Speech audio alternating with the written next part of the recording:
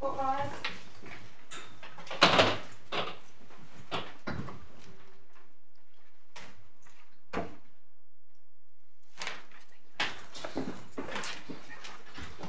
Appeared in the matter of Mariana and others, and BHP Group PLC and another, part A. Yes, Mr. Gibson. May I thank the court for sitting early? Well, it's my lady you should thank in particular. Thank you, my lady. I accept your thanks on her behalf. My lords, my lady, I passed on a few questions yesterday, and I thought I might start with those. First of all, just by way of housekeeping, we're seeking to agree a list of references to areas which have been of interest to the court. I think you've been sent a list which has not yet had our input or our full input. So if it was, I assume the court would prefer to have an agreed list. And if that is right, then we would aim to get that to you when the hearing finishes, because it seems to be growing on a rolling basis, but I'm in the court's hands. Yes, we've not been, we haven't discussed it. It looked, the bit that I looked at, but I didn't follow up the references, looked broadly the sort of thing that we wanted. I don't think there's any real advantage, but my lord and my lady will speak up if they feel differently, in our having anything unagreed, anything further unagreed before the end of tomorrow. But we will be trying to start work really very promptly and before Easter. Yes. So if we can have an agreed note on Monday morning, yes, or if unagreed, the usual procedure followed, I think that would be of real value. Yes, of course.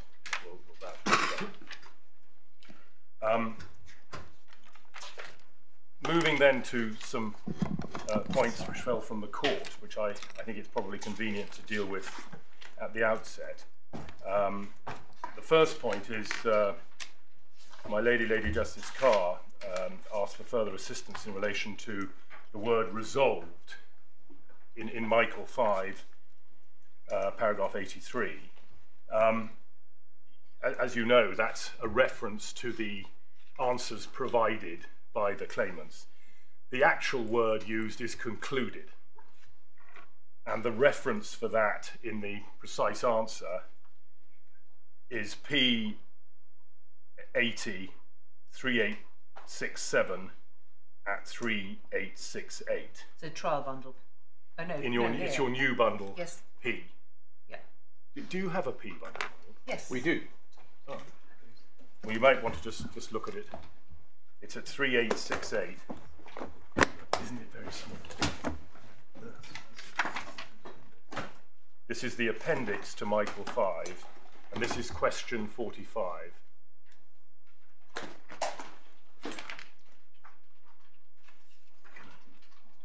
Not in mine. Mine doesn't. It's not yet in my tab 80. I have the tab, but not.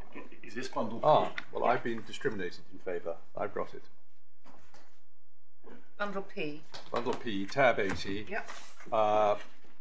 3866. Oh, I got 3868. That's what you said. Well, 3868 is the second page. It starts at page 3868, which is in fact the interpreter's I do have It's a letter. I do have it. That's a letter at 38. Yes. Not been put in.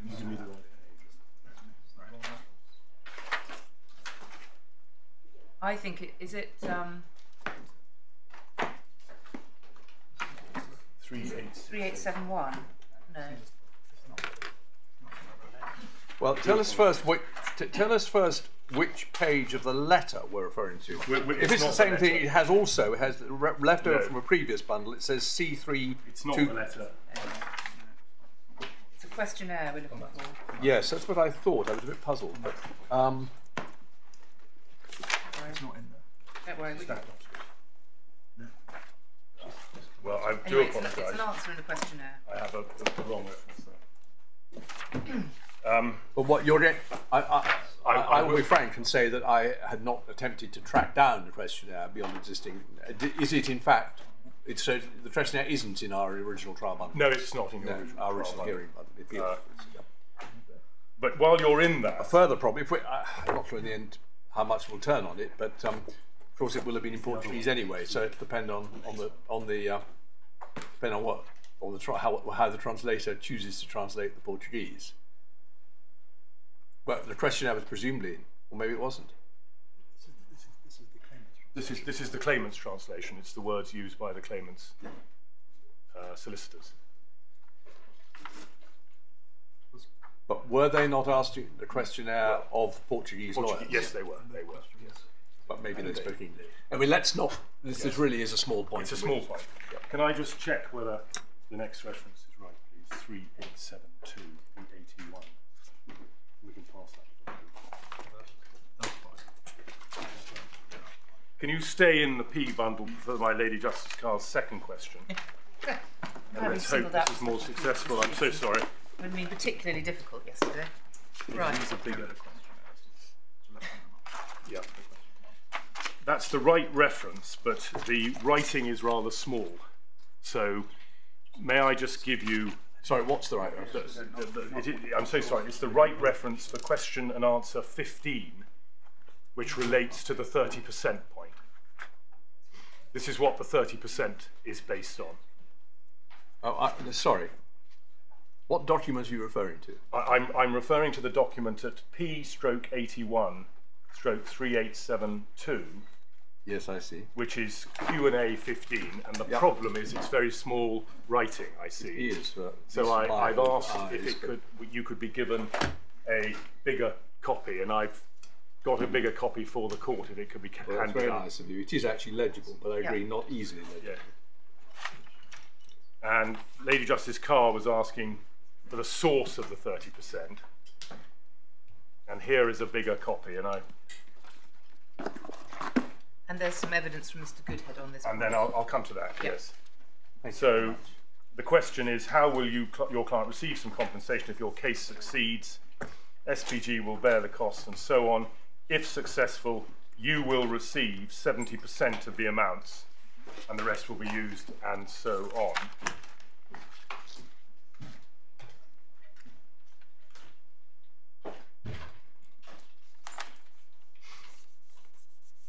Three-year limitation period under Brazilian law. I'll be coming back to that one.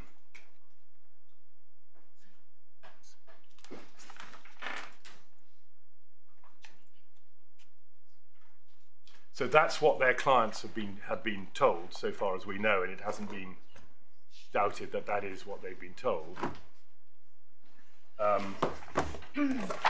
And then, as my Lady Justice Carr rightly says, of course, Goodhead 7, paragraph 92, puts a little bit more information on the point and says that, in fact, the maximum, that's the maximum, is the way it's put. The maximum reduction. And somewhere and then he says, sorry, and then he goes on to say, large businesses or municipalities likely to be substantially less. So I think, my lady, that answers your point. Thank you. And Goodhead 7 is where? Goodhead 7 is at 057-3231.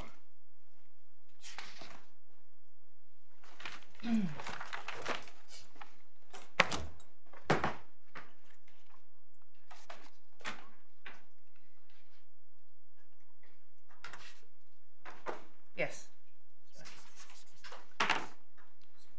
So I hope I fairly summarised that, and that's what the judge was referring to in his judgment when he referred to the 30%. My Lord Justice Underhill, the Vice President, asked where you would find what we call the construction argument, the argument that Renova and Samarco are liable as a matter of law for related damages, and I took you to that. Our arguments and the references in support of that are in the Turner skeleton at 367. Yes, when I took you to that yesterday. Lady Justice Carr asked to provide the underlying evidence in relation to the 27,000 statistic, which has been described as nuanced. That's the letter. I'll be coming to that later, but if I think you have the reference, but I can give it to you. It's P/80, page 3866. And I'll be coming back to that, and that's the 82,000 fruiting into 27,000 and so on. My Lord Justice Popplewell asked me to check whether what I'd said about direct and indirect damages was correct and where the reference was. And that issue is addressed in Didier 2, paragraph 184, which is at L/37, page 2405.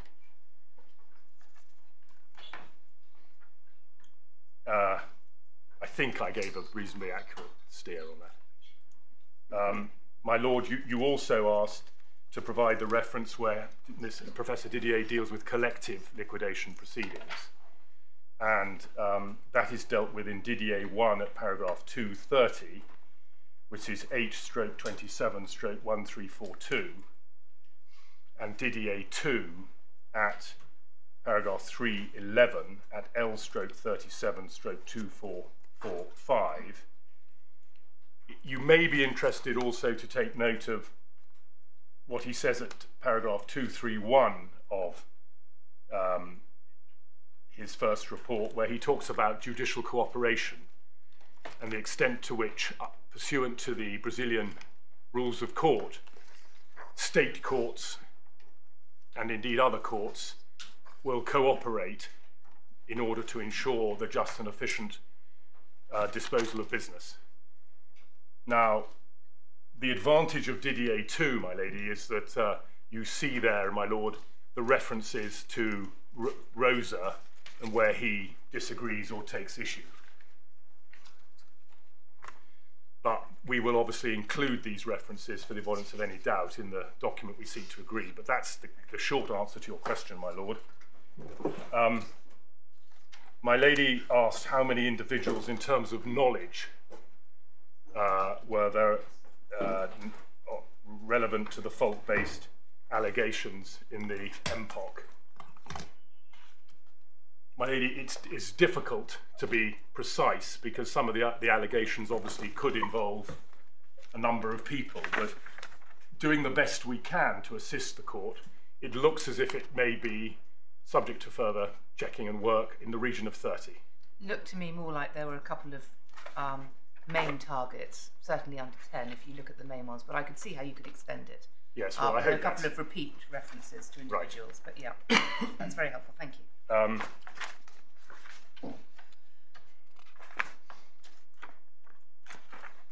My Lord Justice Popplewell was asking questions about identifying claimants who fall out with the claims which fall out with the novel system, which covers 99.3%.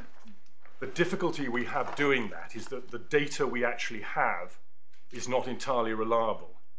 So I don't think it would be of immediate help, although we will look at it further over the course of today and tomorrow to try and identify who that 1,200 rough number might be. So as matters stand, we simply don't have a reliable enough database to give you that precise information. But what I did want to just show you, you've heard a lot of reference to the 30th of October judgment, which is the judgment referred to in Caliph 1, in which Judge Mario rolled out the novel system, and it's summarised in paragraph 25 of Caliph 1. That judgment is quite a long judgment. It's now in the P bundle, I hope, at divider 79, page 3749. And would it be of assistance if I provided a route map of that judgment similar to the Baishu Gwandu route map? Well, I think the only honest answer is potentially. Until you see But it. more practically, if you're saying, should you do one? I think the answer is yes. I've done one. You've done one? I use them. I find without them, it's quite often quite difficult to orientate one's way through quickly. I wanted to just have time to check that it was as balanced as it might be, as it were. But yes, it's intended to be exactly the same as Annex 4, which we saw yesterday. Annex 4 wasn't an agreed document as such. No. This isn't either, but We put it in below and it's never been objected Yes, to. fair enough, And yeah. my instructions are that it should be as neutral as possible and make sure it quotes rather than Yeah. summarises wherever possible. Yeah. So we'll do that, and you have the. Do you have the judgment there in the P bundle, my lord? Yes. Okay. yes. Because I just wanted to show you one part of it. Oh, wait a moment. No. Which tab did you say? I'm hoping Or which page? Another way of saying it. tab 79. Tab 79 is the whole of ECF1, which is the one we asked for. Is the judgment in it? I think it is. Yes, it is. It is. It is, yes. But which page? If I'm asking for. 3749. It is. I do apologise. I've only just been handed this judgment. This bundle. It's decision PA number 7. Yep. Is that right? Yeah. That is it. Yeah. Thank you. And could you go to page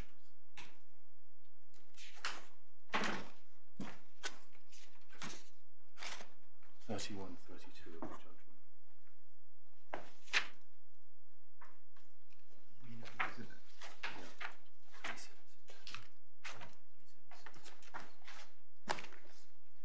3767 is internal page 31, if that's what you want. Yes.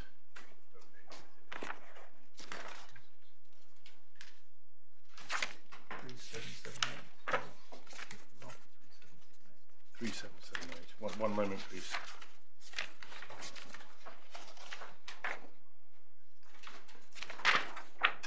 Yes, it's 3778.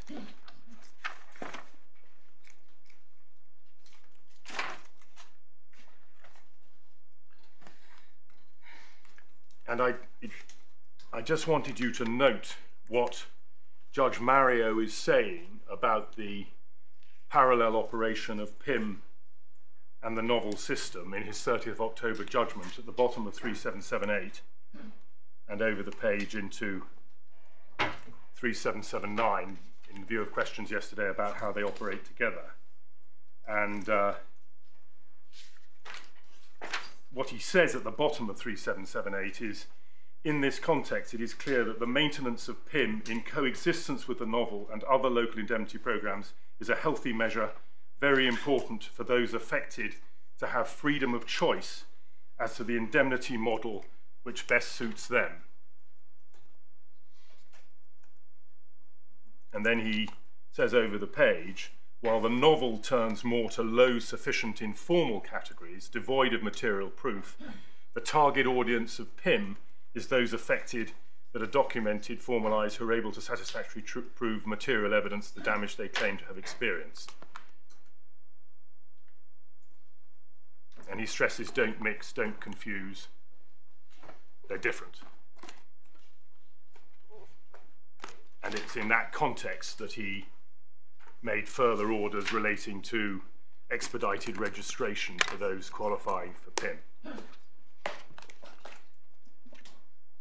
So you can't be in novel and in PIM. I'm sorry, my lady. You can't be in novel and in PIM. No, you can't. Once you've signed the release, I mean, you could. Once you've signed the release in novel, you couldn't, or PIM, you can't then claim. Right, but what if you haven't signed any releases? This sounds as if they're two very different tracks. Novel is rough justice. Novel, what it says on the tin, it's new, it's rough and ready because you can't prove your claim in a normal way. It's a mediated program. PIM is more formal, where you can, as one might say, in the normal way, prove your claim. Yes. So, what you can have one foot in each camp, can you? At the same time, doesn't No, look you like can't. it. No, Yeah. you go for one or the other. Have I? Oh, well, That sounds realistic, but well, You can. I wonder. Yeah, What you couldn't do is once you sign the release. you could be. It crystallises when you sign the release. Once you've signed Yes. the release, Yeah. you couldn't then. No, but Go let's for say you've the other, signed but no you releases could- with anybody. If you sign no releases, you wouldn't. I don't think you'd get paid. No, but if you're seeking a mediated outcome You could try under both. either, you say you could try both at the same You time. could try both.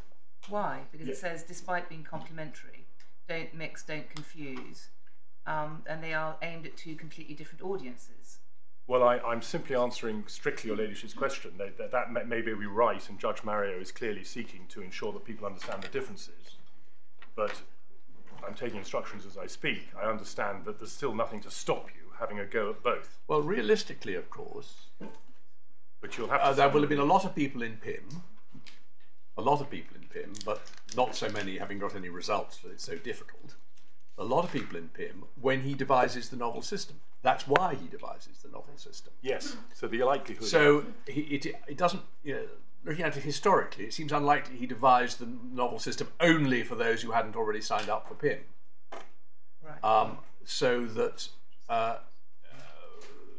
and then PIM, although it's not to close straight away, is to close quite shortly. The question of people actually signing up for both might be secondary, but in principle, I can see why he wanted both to be available, Yes. even though it's rather messy. Yes. I think. But it's perhaps not as so messy in real life. They'll actually put their effort into one rather than the other and get a result in one and then give up the other. Yes. That's my understanding. That's me thinking aloud. I'm getting some nods from the back, but I'm reminded that one of the entry requirements of novel is that you have tried to register with PIM or file the court proceedings by a particular date. yeah. Anyway, the important thing is it's available Yes, quite. to the claimants. So that is that question so far as it goes, and we'll provide the route map in relation to that.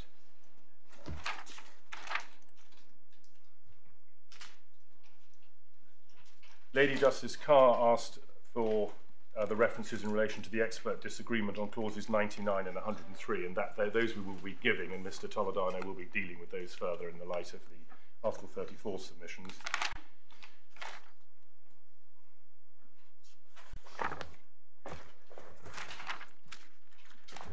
I think that is it, except for this.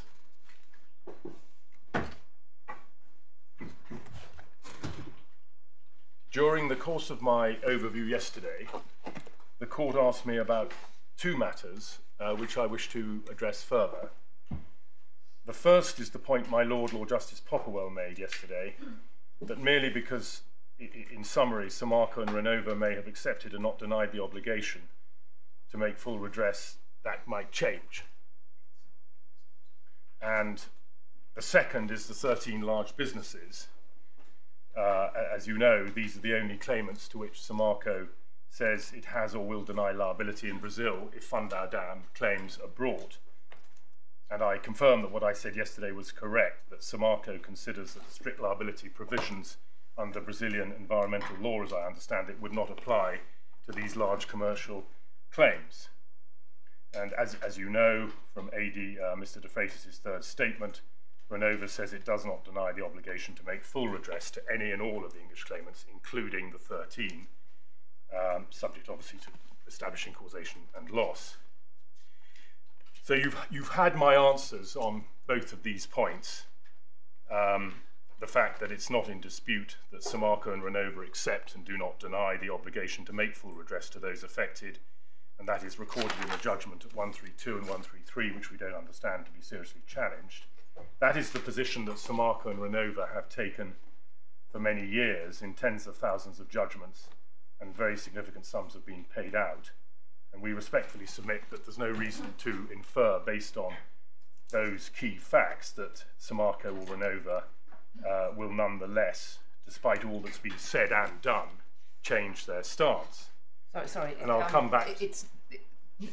The 13 large businesses have not received anything from anybody. They haven't brought any proceedings related to Fund Our Dam No, claims. so there's been no acceptance or rejection of that. But De Freitas's third witness statement was not before the judge.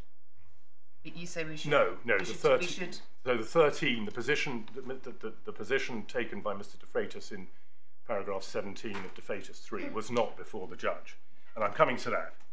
And on that point, so far as the 13 are concerned, this was not a point ever relied on by the claimants below, even though they knew about the 13. And indeed, the claimant's stance below was that Samarco's liability as direct polluter was undeniable. I've shown you. That was Mr. Hollander's submission in the way, and we may need to look at the full transcript, but you can see how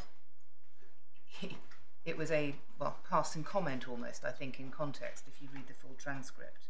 Well, I haven't shown you Appendix 20 because they produced one of their hand-ups, and there were quite a lot of hand-ups, and late in the day they produced Appendix 20, which was where the Samarco is unable to pay point emerged on day 7, and that also included a very stark averment in relation to the fact that Samarco was a direct polluter and that liability had been established against it, or that it couldn't deny liability. So it was the claimant's position before the judge. But I have a solution, my lady, which I'm coming to.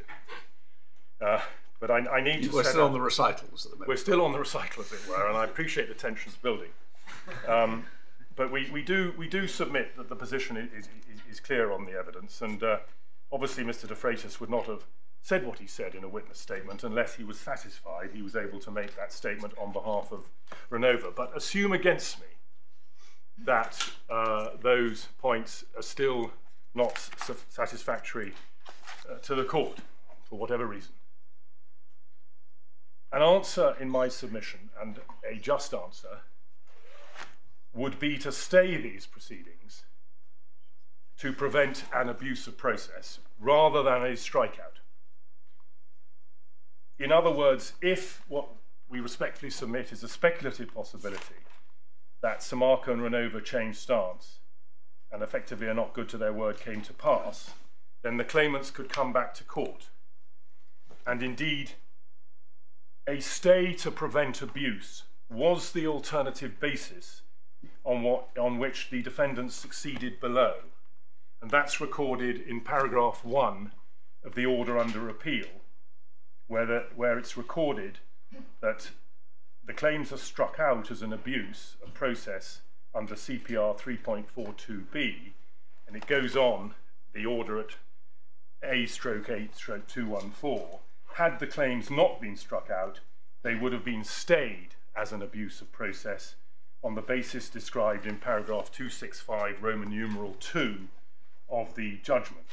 And in 265, the judge said, if my finding of abuse were correct, but my decision to strike out were wrong, then I would stay the claims, leaving open the possibility of the claimants, or some of them, seeking to lift the stay, but without predetermining the timing of any such application or the circumstances in which such an application would be liable to succeed. And obviously it would be a matter for this court how to approach that. So you've heard the primary way in which I put my case, that the appropriate order is a strikeout. But in view of the points that have been raised, in my submission, this is an alternative that is open to this court on this appeal. And I respectfully commend it to you because it does meet the concerns that have been expressed, I submit. It also meets the concern that my lady has expressed about limitation. The short answer is that the claimants haven't argued in these proceedings that there are limitation bars. As far as we're aware, there are no proceedings in Brazil where the point has been taken, and obviously it would be inconsistent with the denial for it to have been taken. But again, I don't propose to go into it because that would also obviously be a basis for returning to court if a stay on the grounds I've suggested were the outcome. What date were these proceedings commenced in England? What date? Yes, Sorry, I'm just I waiting. don't know. Well, it's either November 2018 or Yes. May 2019. There are different dates. The first date I'll get. So November 2018 for some Well, there were some claims in November 2018. in England. In England, and then they were superseded, if I understood Yes, they it were. right, by the single claim form that survives, So which was both issued and served in May 2019. So is there any limitation issue in this country? In relation to claims against Limited and PLC, I understand there could be. And are you in a position to say, well, I mean, this is one of the difficulties now. I mean, will limitation be taken if the proceedings continue? In England, Yeah. yes, limitation could be Right. taken in England. Right. It follows, therefore, that any claims that are started hereafter in Brazil will face the same Yeah. limitation defence. Yeah. No, well, what I'm Limitation. saying is it hasn't been taken and it wouldn't be taken as part of the Well, denial it would of be right. taken in England by these companies, but it wouldn't be taken by the subsidiary company. Well, I can't. Well, may I take further instruction? I can't rule out the position in this No, jurisdiction well, that's in why I'm relation to pressing. It's Limited one of and the PLC. But prematurity what problems I'm is quite an important point potentially. the position in relation to these claimants bringing their proceedings in Brazil is, as I've said, there will be no denial of liability. But if there is any change of position in relation to that, and there won't be, but if there were to be, that would be covered by the stay. But It's indeed, not something, sorry. but I'm just really repeating what you said. In this country, your understanding is that there is a limitation point that could be taken, and you cannot say at this stage whether it will be or would be. There may be. Have I Yes, you understood have that correctly? There could be.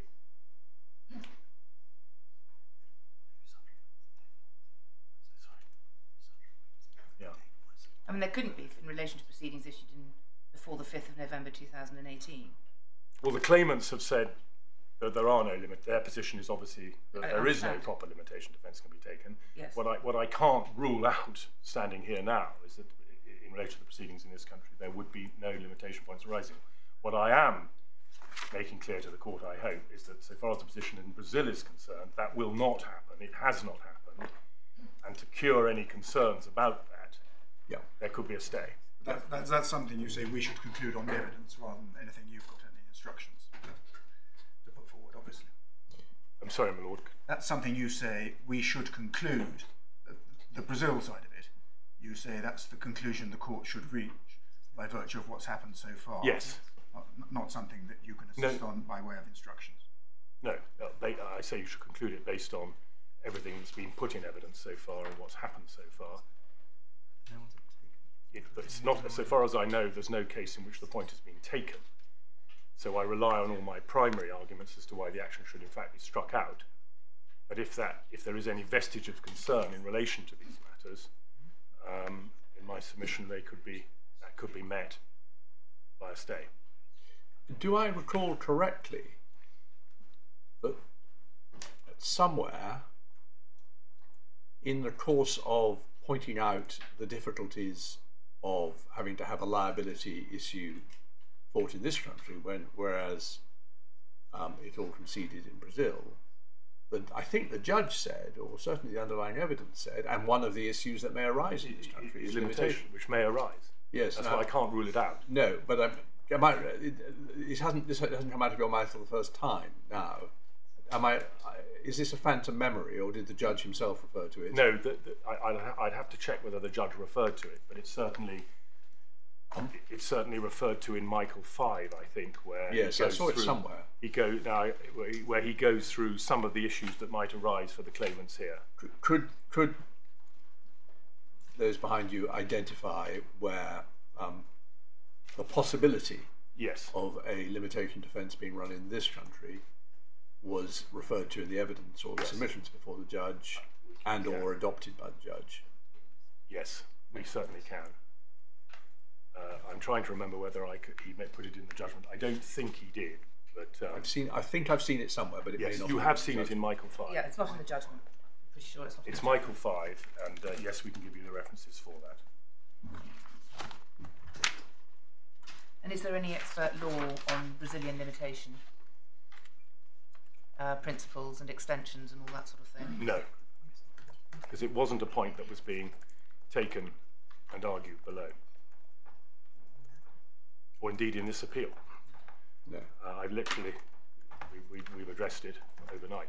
I mean, the first time I actually have focused on it, obviously, until this moment, but first time I'd actually ever seen what Brazilian law was the questionnaire which we saw by chance on another point this morning, where they say it's 3 years, and that's why we're going to start before the 5th of November, out of caution, because there may be answers to it. That's roughly what he said, isn't it? Yes. That's all we really know, Yes. as far as anything we've seen. Yeah.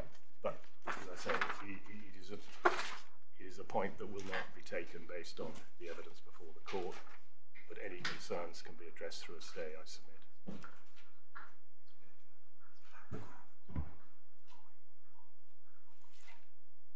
It's paragraph 1451 of Michael 5 is the reference that your lordship is. 1451. I'm told.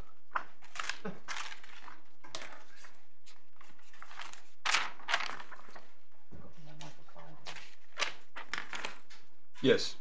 Okay. Well, that's pretty explicit. There will be a significant issue as to Brazilian limitation law with respect to the claims being brought against BHP.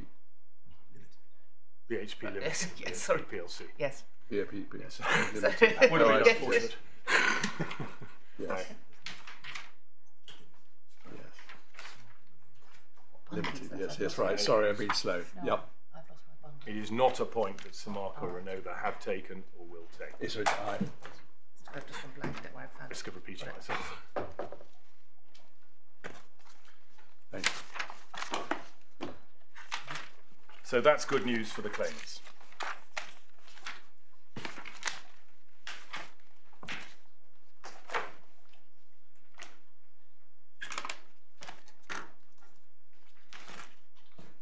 So those are the initial matters. Just before you move on, can I make a plea to have the documents that are added to my bundles not double-sided but single-sided, please? Yes, of course.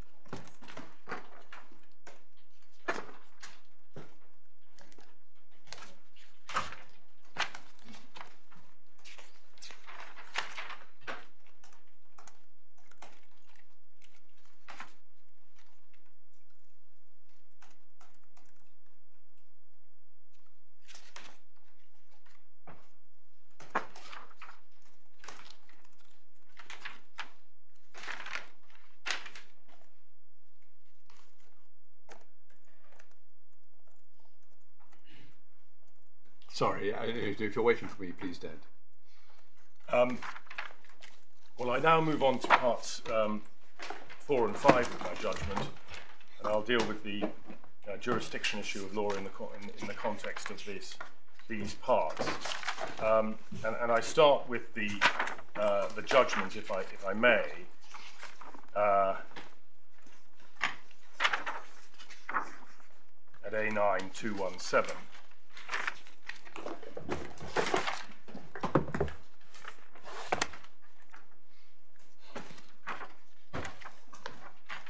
And I don't know to what extent this is in dispute or necessary in the light of our respondent's notice.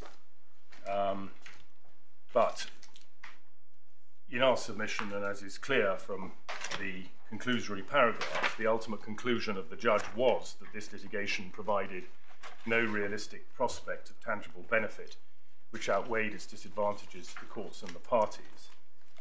And one sees, just taking some of these paragraphs at a canter, if that's convenient, one sees him at paragraph 43 on page 227, identifying the way the claimants, the defendants, I'm sorry. I'm so sorry, just before you get started, that was so important to keep control of one's documents. While you were addressing us on other points, Appendix 1 to the fifth statement that Mr. Michael has handed up, was that in anticipation of something that will eventually go into bundle B? No, it was purely for the questionnaire point, because I was concerned that it was that the question 45 is too small. So you have that in your bundle, but you have it in different documents. No, it's a different document. It's the conclusion appendix 1 and what do we do? It shows that it's the stats. Oh, that I'm told is the appendix I tried to take you to initially to show you the word concluded. Yes. And that includes that. So that But it's not paginated, so we don't. I think the sensible thing would yes, be, we are. could we have a paginated Yes, you version, can. and you can have a single-sided version, which can go in the bundle. Yes, of course. Of course. Tomorrow morning. Sorry. No, my fault, and I apologise for the confusion. So I'm just in the judgment, my lord, of paragraph 43, where the judge, in summary, sets out the defendant's primary contention, or one of the primary contentions. And then, as you've seen, in paragraph 59, he introduced and explains the decision in Wyeth, and in 63 passage that you've been taken to, whereas in A.B. the choice of defendant brings no benefit to a claimant, but the pursuance of a claim against such a defendant would result in the oppression of that defendant and or would take disproportionate toll on the court's resources. The court is entitled to convene. So in essence, this is the pointless and wasteful test, and the claimants accept in their skeleton at 117b that is a fair statement of the test from Wyeth. So very early on in his analysis, the judge was identifying the test. In our submission, he was looking to see what benefit the claim would bring to the claimants and whether that justified the disadvantages to the parties and the burdens on the court. In 65 to 67, he also then notes the overriding objective and the fact that that chimes with the Jamil approach and test, which echoes what Lord Phillips effectively said in Jamil. And then from 78, the judge goes on to evaluate a number of factors and disadvantages. I'm just focusing at the moment on the fact that the judge had the pointless and wasteful test well in mind. One sees at 99, he cites Lord Phillips in Jamil, and you've been taken to that. And he also deals with the choosing who to sue point and the unfettered choice point, which is qualified in the way that's been explained in the authorities.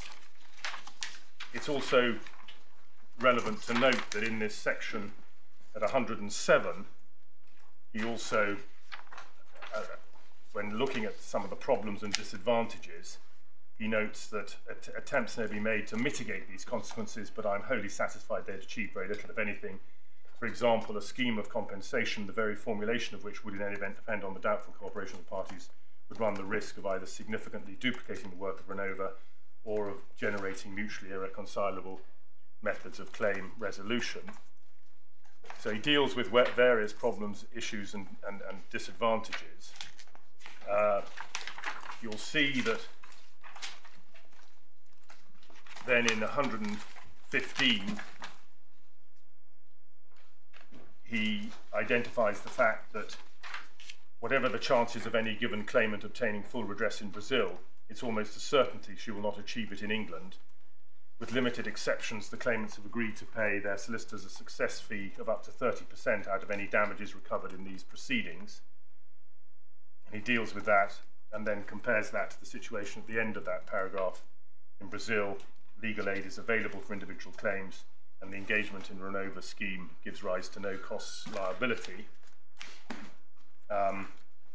He then posits why the claimants may indeed be choosing to come to this country. He says he's not going to take their subjective views into account, and he concludes at the end of 119, whatever the source of the claimant's enthusiasm for the prospect of litigation in England, which I assume to be genuinely felt, I consider the collective optimism to be deeply and irredeemably flawed.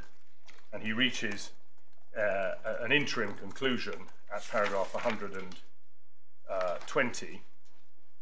At 122, Why is it interim? because he carries on, Yeah, and but it's complete.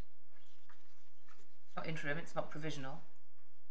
well, I say interim because he then does carry on and take further factors into account and reach his final conclusions. Nothing was ever going to change his mind from that. 140. Nothing that followed was going to alter 120, was it? It was clearly an important factor for him, but he did then take into account the further factors he identified, and it's clear in my submission from his wording. And as I say, if I'm wrong or maybe wrong about that, that's why we, for the avoidance of any doubt, put in our respondent's notice. So, and paragraph. It's not. You don't attempt. The quotation from Lord Bingham in Barker is not apt, is it? The point he's been making up to that point.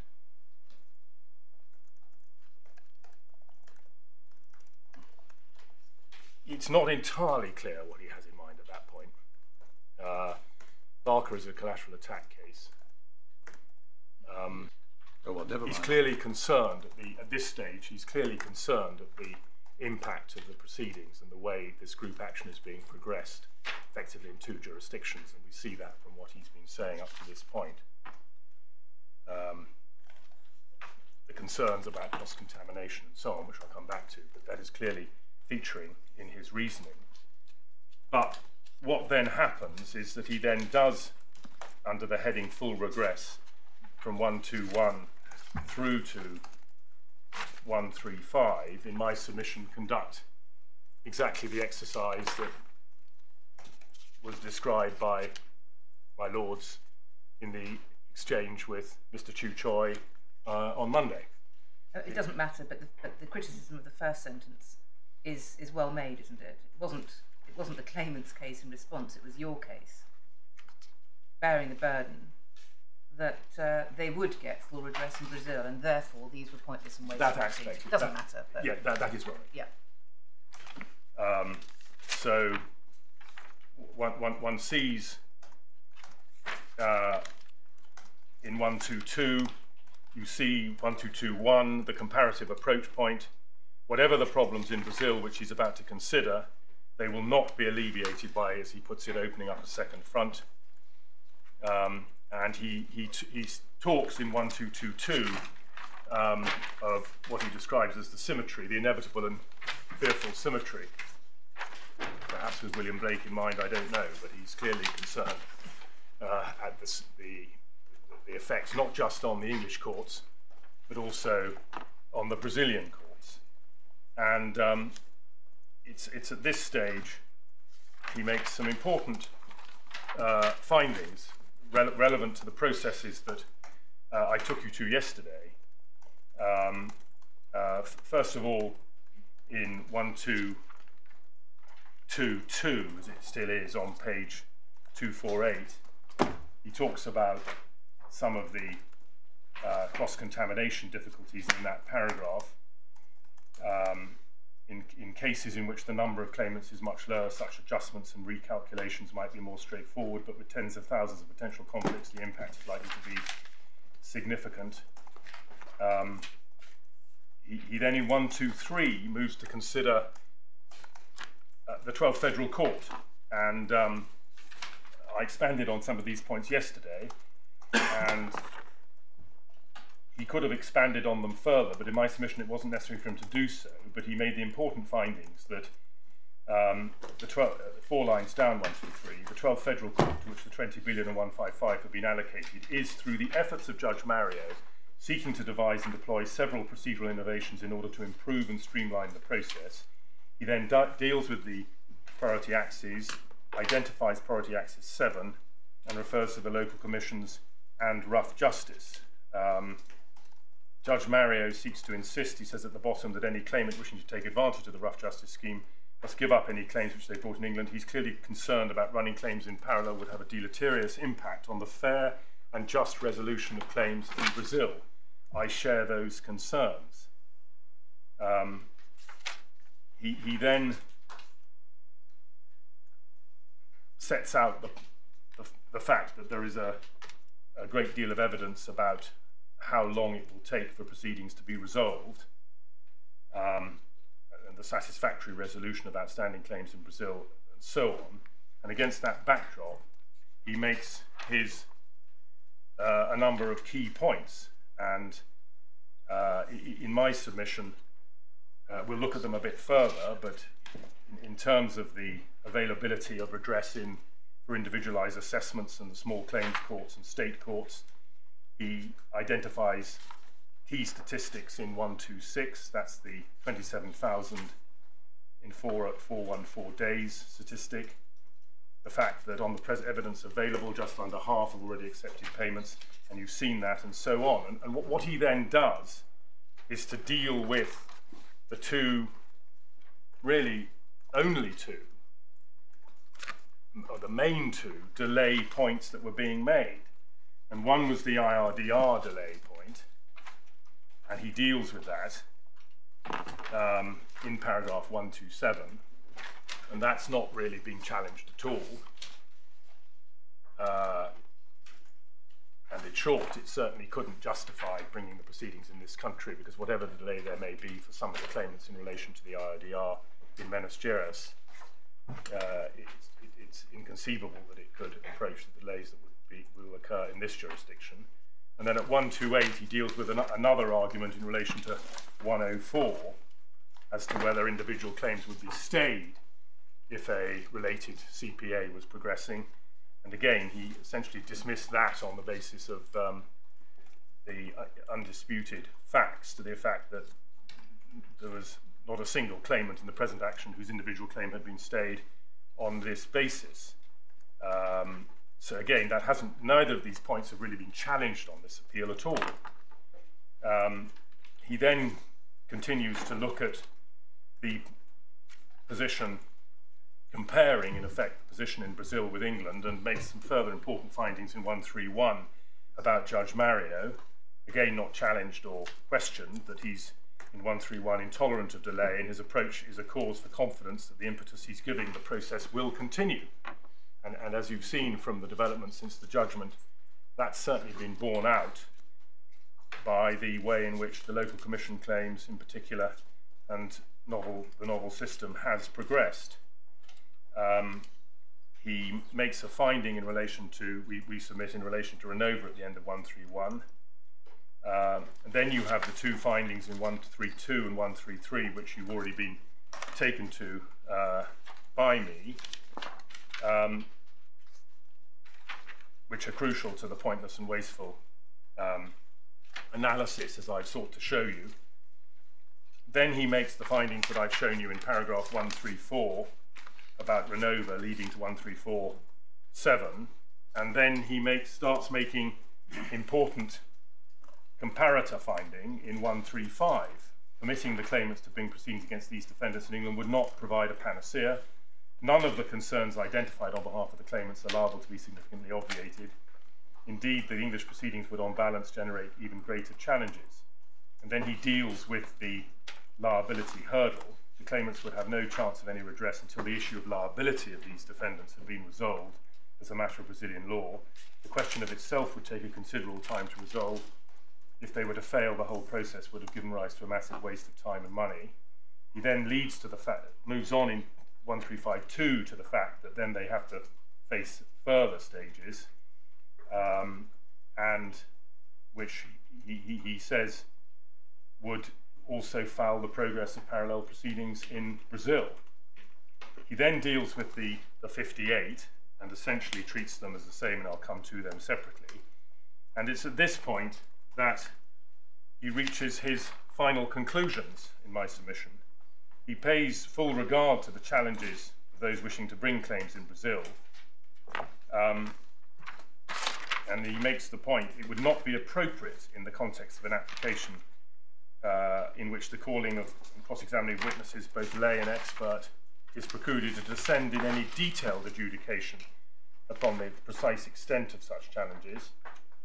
But then he concludes, having accepted that subjective concerns are genuine, I am entirely satisfied, and this in my submission is a legally correct application of the requisite objective test we discussed yesterday, that their confidence that anything of value is to be achieved in England is illusory.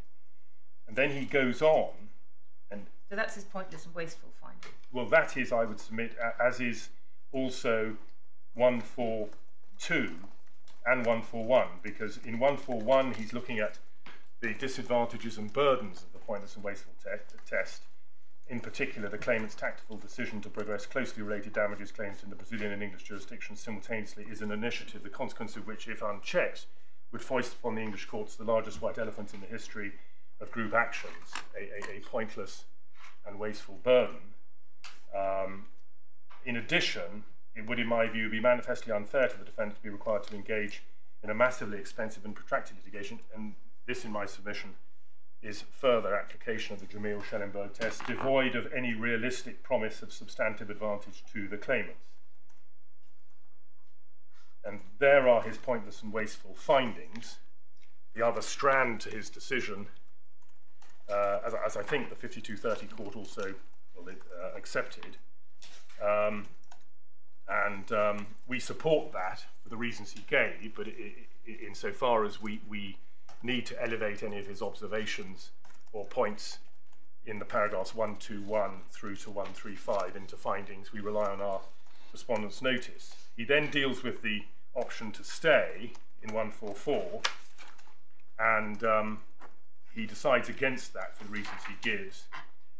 And although I've shown you his order, it's also worth just noting what he says later in his judgment, paragraph 213, page 273.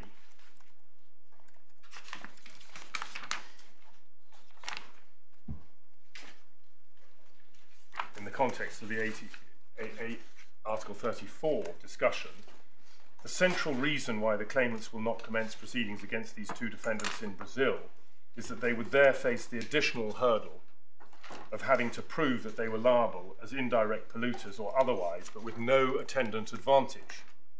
It would be pointless to assume such an additional burden when all the other means of redress in Brazil provide in practice no such challenge. This explains why out of the many tens of thousands of actions commenced in Brazil, no more than a dozen or so have been commenced against PLC or Limited. So in my submission, that is another part of his judgment where he accurately encapsulates the pointless and wasteful test. So insofar as it matters in relation to, given that we have a respondent's notice, we respectfully submit that ground one of this appeal and all those that are parasitic on it, namely unmanageability, being the sole reason for the strikeout, is not made out. So with that introduction to the judgment and having dealt with ground one, could I look at the evaluation of pointless and wasteful, both by the judge and having regard to the points which are in his judgment, but which we rely on pursuant to our respondent's notice. And what I'm focusing now is the no tangible benefit limb, as it were, by where, and I'm focusing on what is and was. This is area 5 of your submission. I'm in area 5, yes. What was and is available in Brazil now by way of full redress, which renders this claim pointless and therefore wasteful. And as you know, the routes to redress that we rely on are Renova, namely the PIM and novel scheme, and the local court proceedings in either the small claims court or the state courts. And we've noted it as a third route to redress, although strictly it's a supplement to the first route to redress, namely PIM or the novel system, namely improvements to Renova, which, as I showed you yesterday, are being carried carried out through the 155. That's priority axis 7 and the different ways in which Judge Mario is seeking to improve Renova and, as a result, also devise the novel system. But that's not a separate individual route to redress, I accept. It's one of the ways in which the key Renova route to redress is being improved all the time under court supervision. So if we could go to, and to do this, I think, from paragraph 78 of our skeleton.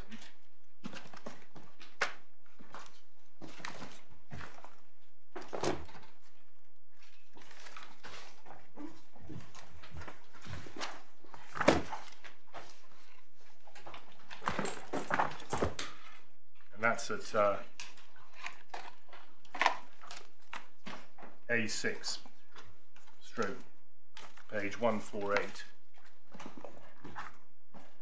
And this is in section C2 as part of what we call the evaluative analysis. And I've already made a number of these points, but if I could draw them together in a moment. But before doing so, could I just say, make a few introductory comments about the need for a scheme and factors that in my submission the court should have regard. Schemes exist to relieve the pressure on the courts. It's extremely difficult for any court system we submit to conduct hundreds of thousands of individual quantum trials proportionately and efficiently. And an important way of ensuring that thousands of individual claims can be assessed and quantified in a proportionate manner is through a scheme. So it's in the public interest and the parties' private interests that a substantial number of claims are processed or processable through a scheme. And so far as the claimant's interests are concerned, they're self-evidently well served by a scheme when it's free, and in particular if it makes it easier for them to prove loss where they may otherwise have difficulty in a court. And we respectfully submit that such considerations have clearly driven the claimant's representatives in Brazil, the key stakeholders in Brazil, and the managing judge of the 12th Federal Court.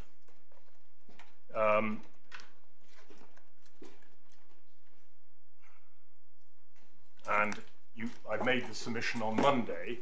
When one's looking at the tangible benefit or any realistic prospect of a tangible benefit, it is obviously of major importance that a key problem for the claimants here is that there already are two schemes, as I've shown you, in Brazil. And in any event, the English court is simply not in a position to impose, nor in my submission would it realistically impose a third scheme, which, as the judge rightly said, would only have the effect, or could only have the effect, even if it could be done, of undermining, potentially undermining, the schemes already operating and being under constant supervision and improvement in Brazil in the way that you have heard described. And I've taken you to the key developments, which include the ongoing negotiations which are going on under the auspices of the CNJ.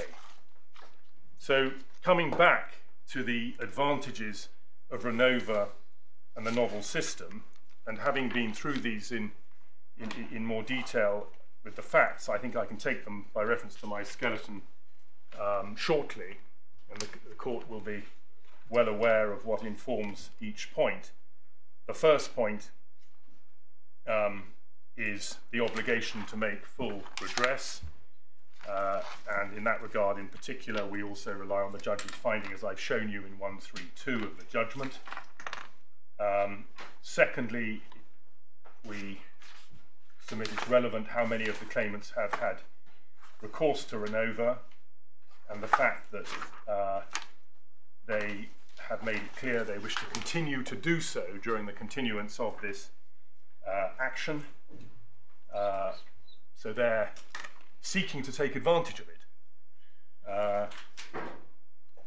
Just pausing for a moment, this is the type of point I submit the judge may well have had in mind when he referred to Barker and using the court proceedings in a way that is in the way he described. This essentially it's the parallel litigation point, the parallel use of redress point. The third point, which you saw me underline by reference to the GTAC, is that Renova has stakeholder support. Fourth, it's subject to judicial supervision and ongoing improvement.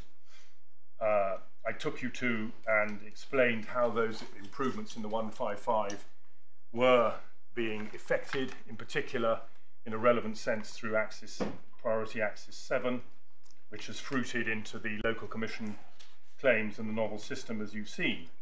And that's an area, as we say in our skeleton, where the judge's findings are well made, we submit, where he says Judge Mario's persistence and determination is evident, both from the tone and content and timing of his judgments and the procedural initiatives he is seeking to introduce. Next, we make the point that Renova is free to use. It provides a more flexible route than traditional court proceedings, and you've seen the way, as I showed you this morning, in which Judge Mario sees it now progressing, and it's open to all the claimants in tandem with the novel system and the important role he considers that it plays in giving the claimants a choice, a greater choice, I would submit, than would often be available to compensation schemes and local courts. Given the circumstances, but of course, as we've said on a number of occasions, the claimants, if they don't wish to take advantage of one of Renova's matrices under the PIM scheme, they can simply elect to prove their loss through it, and if they don't feel satisfied with that, they can go to court. But if these claimants were to use Renova now, they would have the benefit of Judge Mario's improved appeal system, which I told you about yesterday.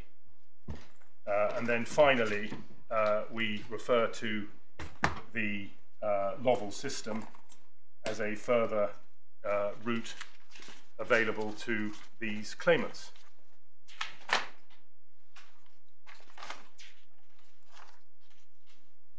And I've shown you the relevant updates. So there's really common ground in this case to a significant degree as to all of those matters. I'm not aware of having, in highlighting those key factors, I'm not highlighting a single matter which is a part of a hot debate or disputed. And that's why I said at the outset that my purpose in going through the facts was to demonstrate to you that these key matters are either common ground or not disputed. And these are the key matters that I submit also the judge either expressly referred to or clearly had well in mind when referring to Renova and making the findings he did, in particular in 115, 121, 123, and 134. So that is the first major route to redress. Effective and adequate, not perfect, but effective and adequate compensation schemes.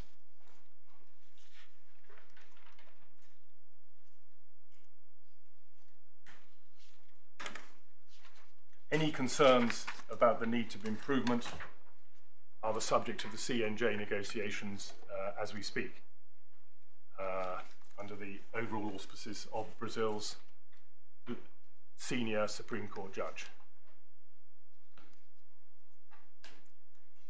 So, there's no liability hurdle, it's free, those routes are available to the claimants. But if they're not satisfied, for whatever reason, with those two routes, and that is paragraph 79 of our skeleton, they can go to a local court where they will be able to seek to prove their loss, have an individualised loss assessment before a local court with the benefit of legal aid, if they so wish. And we then highlight the key relevant features to the comparator exercise in paragraph 79 of our skeleton. And of course, the first point we make is that in such claims, the question is not whether Samarco or Renova are obliged to make full redress, but causation and quantum based on individual circumstances. In each case applying Brazilian law, as the English court would have to, the court will determine what amount is to be paid to make full redress to the individuals. And we refer to the fact that the judge clearly took this into account and made a finding in respect of this lack of a liability hurdle in Brazil compared to England in paragraphs 133 and 135.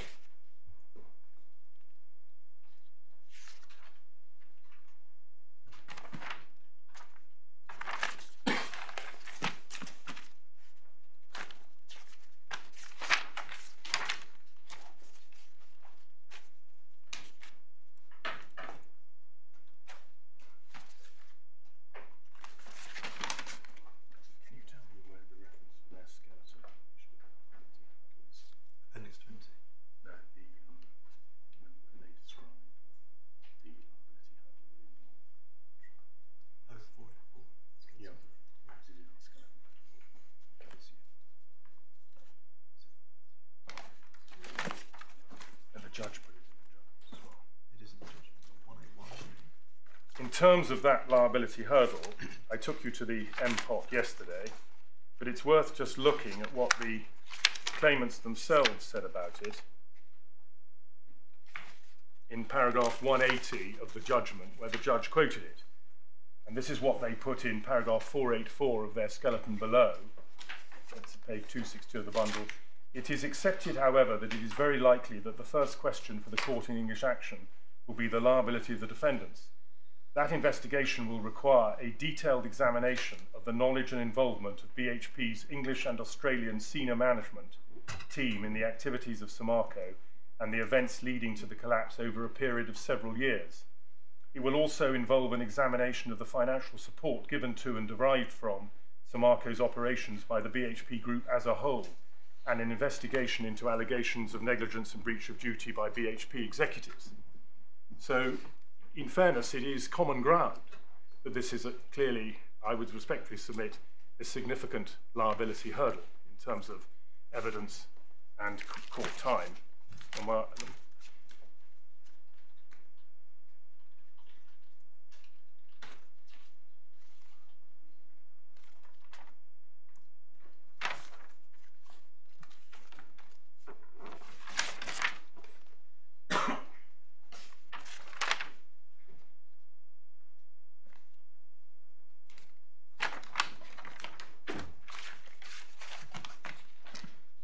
so in terms of going to local courts, be they small claims courts or state courts, the evidence in relation to that will be covered by by the document that we submit to the court. But I'll go to some of the key factors. Like the judge, we rely on the fact that, as we say in paragraph little d on page 151, the appellant's own data makes clear that 67,000, as at early 2019, had admitted to having already brought individual lawsuits in Brazil. About 20,000 claimants have concluded those cases, and none of those 70,000 has put in any evidence to the effect that they had any difficulty getting legal representation or legal aid, as I said yesterday. That in my submission is a potent piece of evidence in itself. Then, as we say in E, in terms of both numbers and duration, you have the fact that 27,000 claims have been adjudicated in Menas Juris in an average of 414 days. Again, we know from the letter that that is a figure that started as 82,000, and there's no suggestion that those 82,000 dam-related claims in Menas Juris had any difficulty getting legal representation or sufficient funding to bring their claims.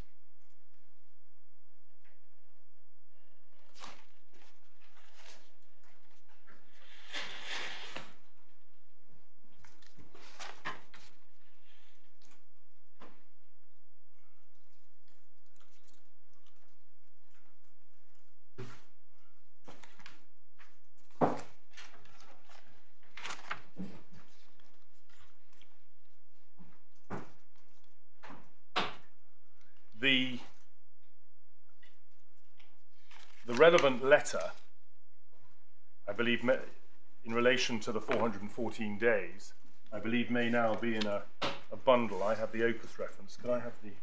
It's P386, I think. I'm grateful.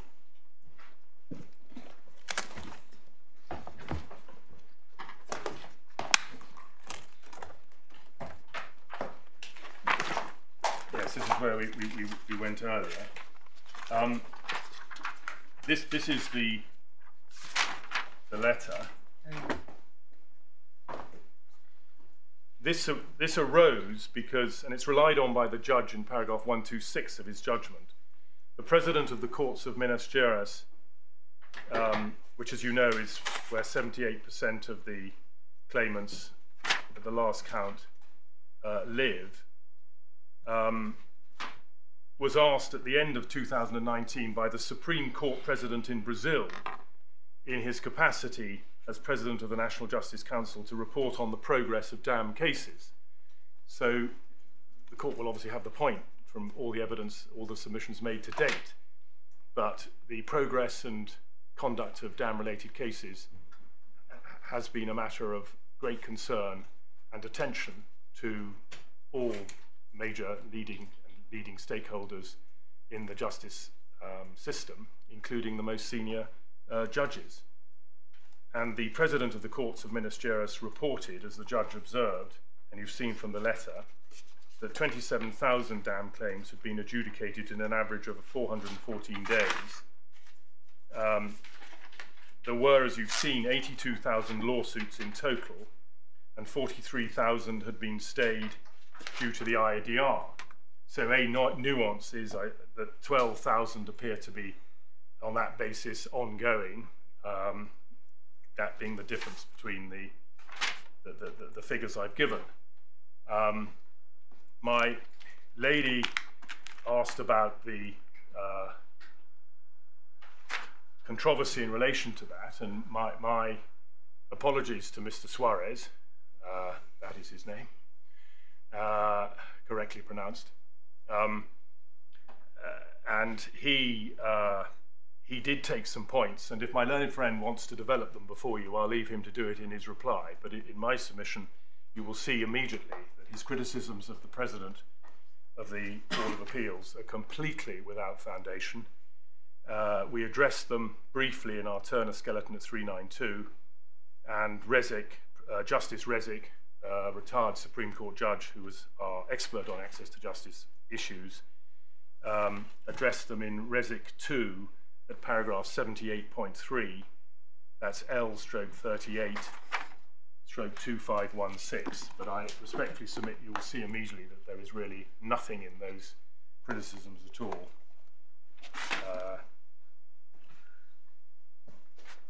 And you can rely on those figures. So again, coupled with the 82,000 figure, the 70,000 figure, we submit that in itself provides sufficient and powerful evidence, as the judge clearly did, to buttress the submission that if the claimants don't wish to take advantage by Renova, they have a readily accessible route to an individualised assessment of their claims before local before local judges. Just building on that a little Just further. before we go any further, I just want to make quite sure I understand this figure. All of this generated a bulk of 82,000 whatever lawsuits. What period is covered by that figure? It's, Up until that point. I'm sorry. Up until December 2019. Our understanding is that it's up until December 2019.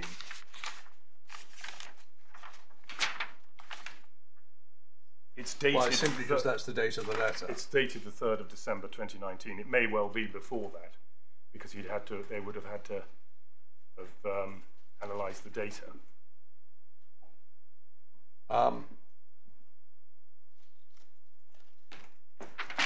It could be that of the, ignore the point at the moment about the IRDR, it could be that of the 60,000 odd, or whatever it is, 55,000 odd that were not judged, some of them were quite recent.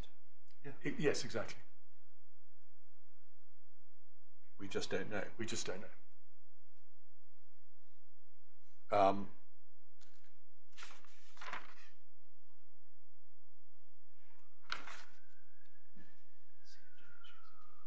The 43 odd thousand probably still stayed, are they, waiting for the They're waiting for Supreme the Court in the IRDR? Supreme Court in the IRDR, exactly. It can be assumed, obviously, that those, yes, so those 43,000 must come out of the 55,000. Yes. By definition, they haven't been decided. So there are some 12,000, in fact, for which there is an unexplained, not necessarily sinisterly unexplained, but there is an unexplained reason why they haven't got to the end. But one reason might be that they only started quite recently. Well, one assumes that's certainly one strong contender. Yes, thank you. Sorry, this is all rather obvious stuff, but it's the first time No. my nose I've looked at this letter rubbed in these on figures. occasions. Just one more point. And what's the reference to the pre-procedural sector, CEJ, USC?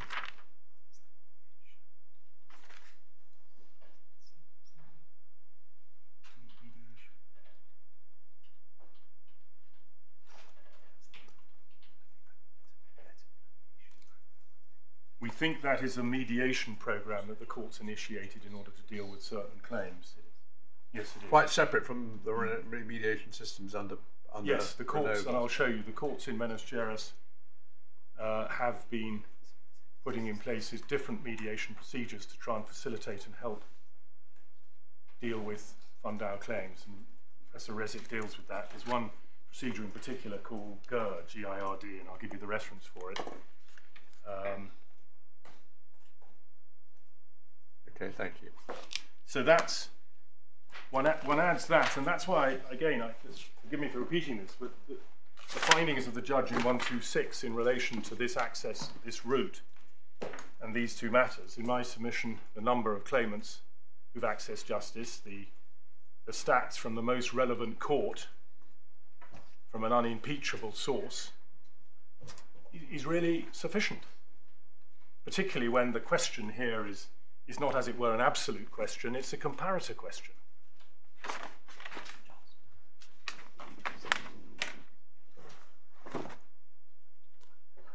Yes, I'm just very helpfully told by Mr. Sloboda that if one goes to the document in the penultimate paragraph, it is your lordship's question, and I'm just reading it, is answered. Yeah, I've already looked ahead, but we're dealing with a bit about Brumadinho.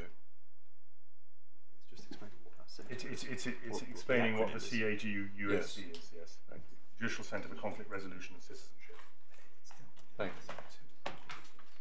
It's dealt with in Resic 2 at paragraph 40.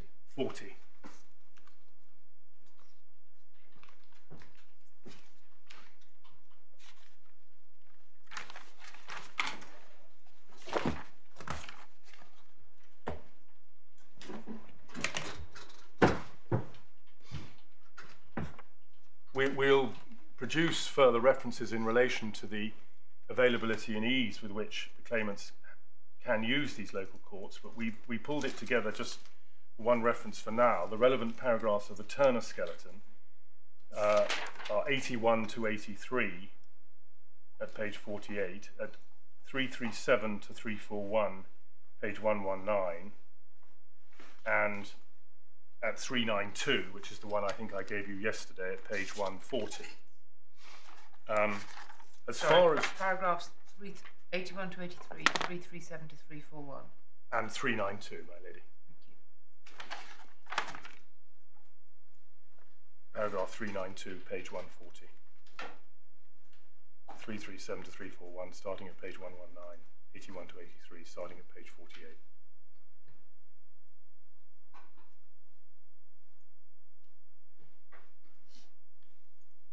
We'll put those in our reference document, but just to give you a flavour of the source material, if that would help, if you go to Resic 1, which is in the H file,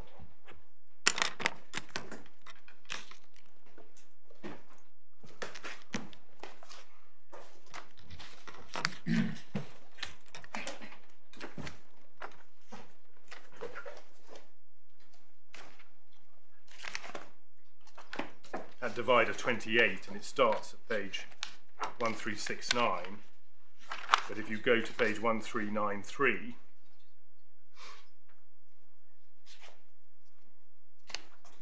he starts. So sorry, I was just making another note. Sorry, which bundle are we in? We're in the H bundle, my lord.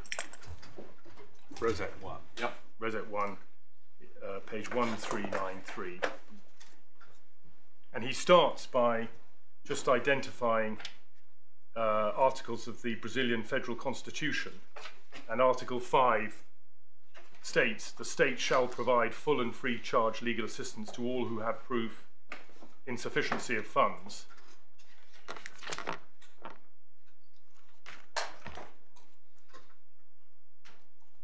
And at 83, he identifies that legal aid is presumed upon request.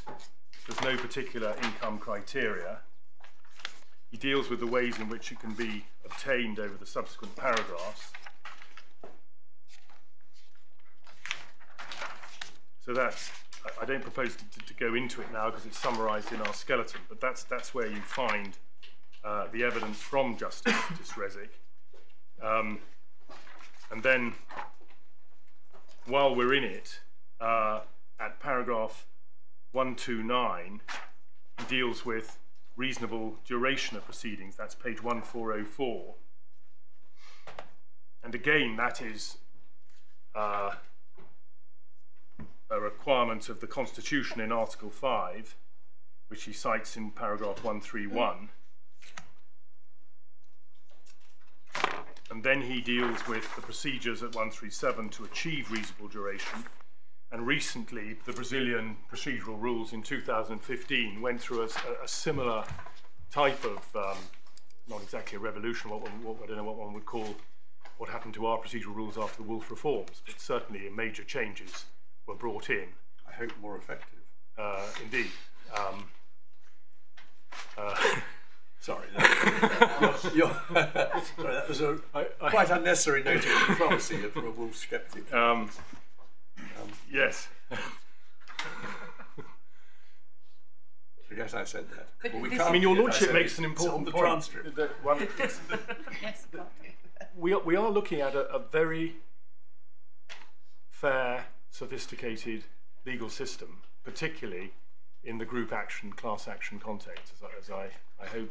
You may be right, but this is not uncontroversial. Exactly. This is not uncontroversial. As in, No, not- this is hotly the question of delays, general speed, the efficacy. You're referring to new changes, but isn't there expert evidence that says the 2015 changes really weren't terribly effective? Well, and there are huge delays in the proceedings. Is that not right? well, my lady, I was passing through, and I touched on it just as by way of introduction. My big points Right. are the ones I've already made, and I see. Sorry, I'm just trying the to make President sure of I'm the Court of- right, that I'm not misremembering. This Yes. is evidence one way, and there is evidence the other way. Dr. Jano questions how successful the 2015 reforms have been. Now, I entirely accept that. I'm not trying to say they're a blueprint to answer all the problems. I'm just generally trying to convey the message that they're doing their best, and in my submission, in dealing with the Fundo dams, succeeding to a very substantial degree. But of course, quite rightly, my lady is not interested in the generalities, and I understand that, and I agree with that, which is, as I say, where I've been. But if you want specifics, you find those on page 1409, and this is the document drafted by the CNJ entitled Justice in Numbers 2019, and again you see the figures in those paragraphs, and the most relevant ones are over the page at 158 to 161, and one sees in the special courts, which are in 158, what we've also referred to as the small claims courts in Minas Gerais, the average duration of proceedings from filing the claim to judgment at first instance is 11 months, which is close to the 414 days that we saw the President of the Court of Appeals referred to. Average appeal to the Special Courts of Appeal is 5 months. And then in Espiritu Santo, the average duration of filing to judgment is one year to 11 months that's in the state courts. In the small claims courts, it's 161, 1 year and 2 months. So that's why we've said in our submissions generally, it's about a year, the average. The state courts are a little bit longer in Minas Gerais, as one sees from 157. It's 3 years and 4 months, because they're for the bigger claims. And in Espiritu Santo, it's 1 year and 11 months. So those are the average figures from the CNJ, and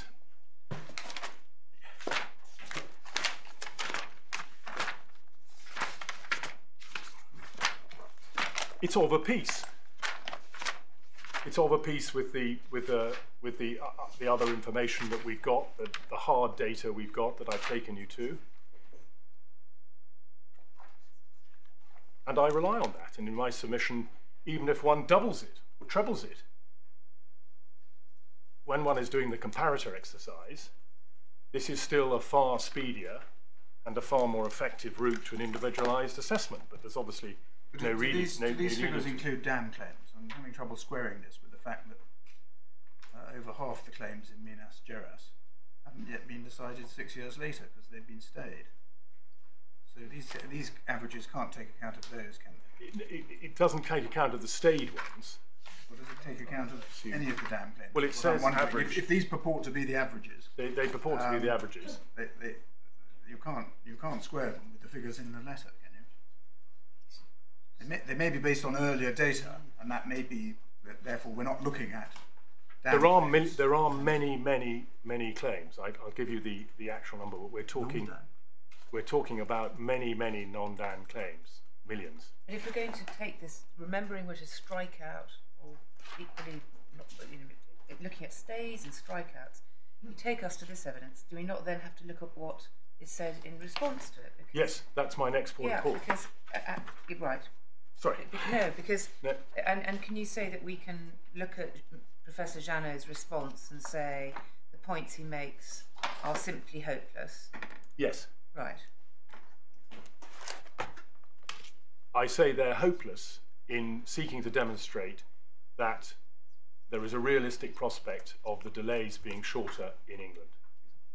Well, or even close. That's different. I mean, you're saying here are these figures, there's the proof of the pudding.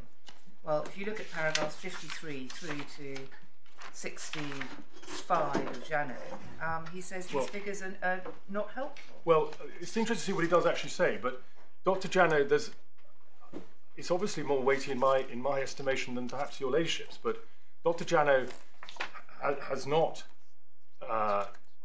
debated or disputed the 414 figure. He hasn't, and nor have the claimants, argued that the 82,000 figure the 70,000 figure and the 20,000 who've reached He says they do not. conclusion The have been delayed justice in unduly. numbers figures do not provide a meaningful basis, as my Lord's point, for estimating the length of proceedings in Fundea-related claims for a number of reasons. Well, he says that, but I've shown you the Fundau Dam average, which is the 414 days. Well, that's not the average for all of them. No, there may be Majority some. of them are The majority. still unresolved where we are now. But the reason, and I was going to, insofar as Dr. Jano is concerned, you get a good idea of his points from Resec 298.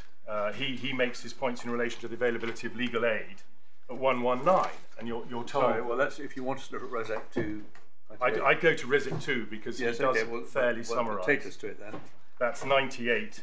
Which page? Which bundle though? It's supplementary bundle L, divider 38, 2529. And he makes 2 points about the availability of legal aid. One We're moment. on a different point, aren't we? We're talking about delays. That's Yes, what I was taking them in turns. Right, so if you finished dealing with I Jano's response. finished dealing with delay from our point of view, Right. and I'm now going to deal with Jano's criticisms. Sorry, I should have made that clearer. First of all, dealing with legal aid and Resec 298 supplementary bundle L 2529, and essentially Jano makes two points, and they are addressed by Dr. Resig, Justice Resig, in his statement at paragraph 98. The first point is he accepts that legal aid would cover the cost of an independent court-appointed expert witness were one needed, but he says legal aid would not cover the cost of an expert where a suitable court-appointed expert was not available. This doesn't make a sense. There can be no case where a court-appointed expert was not available. Independent experts in Brazil are appointed by the court. Article 156 states that a judge is to be assisted by a court-appointed expert when the evidence of the fact depends on technical and scientific knowledge. There's a register of such experts maintained by the court, and when there's not a suitable expert in the register, the appointed expert is freely chosen by the judge and must go to a professional, technical, scientific body that has proven knowledge necessary for the production of the expert evidence. So he deals with that point, and then Dr. Jano's only other point on the availability of legal aid is essentially to say that it's exactly the same as our old legal aid provisions, whereby if within 5 years the other party can prove the recipient is no longer impecunious, he could seek costs. So those are the 2 points that were taken in relation to that. Then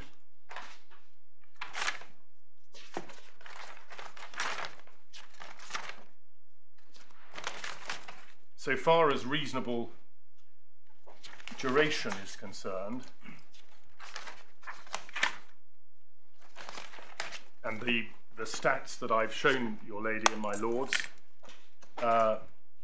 Justice Resig deals with those points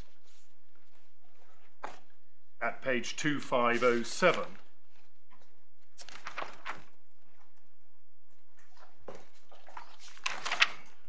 And essentially, Dr. Jano, I mean, your ladyship, my lords, will look at his points, but he raises potential issues with the figures. He says it's not absolutely clear what is meant by pending. He says you can't aggregate first instance case durations and appeal durations, but they haven't been. That's 64. 65.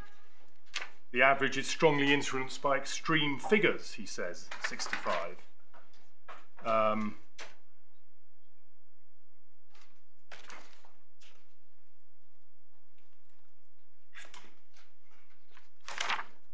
So he does take certain points. I accept that,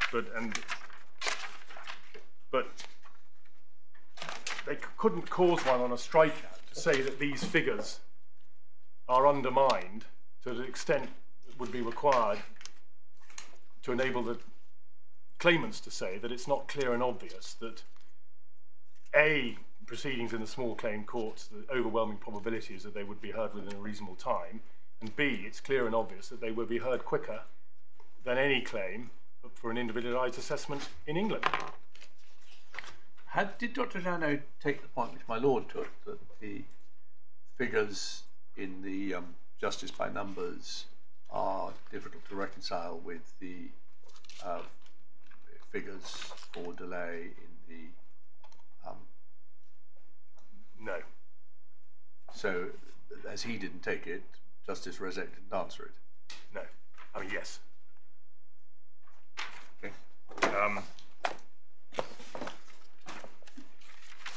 So while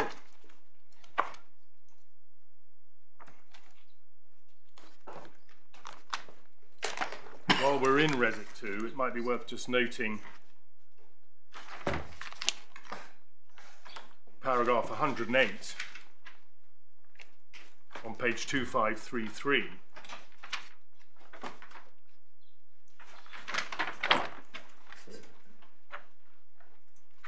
where Justice Rezek makes the point at 108.1, at least as regards the individuals affected by the Fundau Dam collapse, my understanding from public information is that these issues are being specifically addressed by the formation of the Rio Doce Defensory Group, GERD, in 2016 to ensure active participation of the Public Defender's Office in securing compensation for Fundau victims. GERD integrates the public defenders in the states of Minas Gerais, Espiritu Santo and the Federal Union, seeking coordinated and strategic action to provide assistance to those people affected. GERD also monitors the processes of the technical commissions that support Renova's Interfederative Committee. GERD is active in Minas Gerais and Espiritu Santo, including holding meetings with affected people and representative groups. GERD, according to the coordinator at the Public Defender's Office of the Minas Gerais, Luciana Leo Lara Luce, was important for, and then there's a quote from that. It's not conclusive, but it's just further evidence of the extent to which the Brazilian justice system is seeking to progress and expedite Fundau Dam claims in these two states, and have been over some years.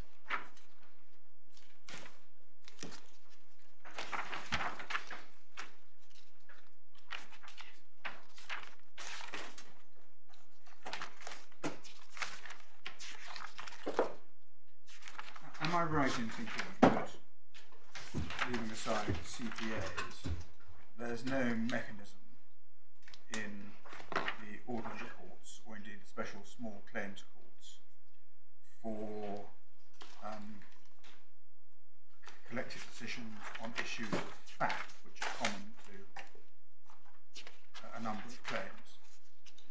IRDRs does it for issues of law, but there isn't any mechanism for consolidation or joint resolution in a single set of proceedings of common issues of fact. Professor Didier did deal with that in his first report at paragraph 232. I think it's a part answer to your question. That's H271342.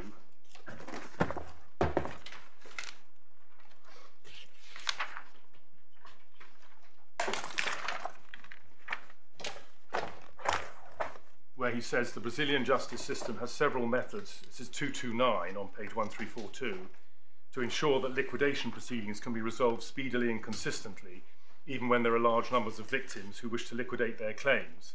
First, as I've mentioned, there can be collective liquidation proceedings under Article 7 of the CDC. For an example, an association representing fishermen of a particular area may bring collective liquidation proceedings on behalf of the fishermen from that area. An award made in collective liquidation proceedings under Article 97 would then be distributed to the individual victims. The advantage of collective liquidation proceedings is that it avoids the needs for multiple actions brought by each individual victim. Second, even bearing in mind the possibility of collective liquidation, it's likely that in a case such as the 155, a large multiplicity of individual liquidation actions will be filed in different state courts. To resolve these cases efficiently and consistently, the Brazilian courts can make use of national judicial cooperation procedure in Article 69, and then he refers to that, whereby courts dealing with many individual or indeed collective liquidation proceedings can agree a list of common factual issues which arise in all or many of the proceedings before them, and they can agree that common evidence should be produced and used in those proceedings. The courts would then make their decisions on the basis of that evidence. The advantage of this procedure is that it avoids the need for separate evidence being produced or common questions in each individual liquidation action, and that it aids consistency of outcome. For these reasons, in my view, the court would make use of this procedure in liquidation proceedings following a judgment in the 155.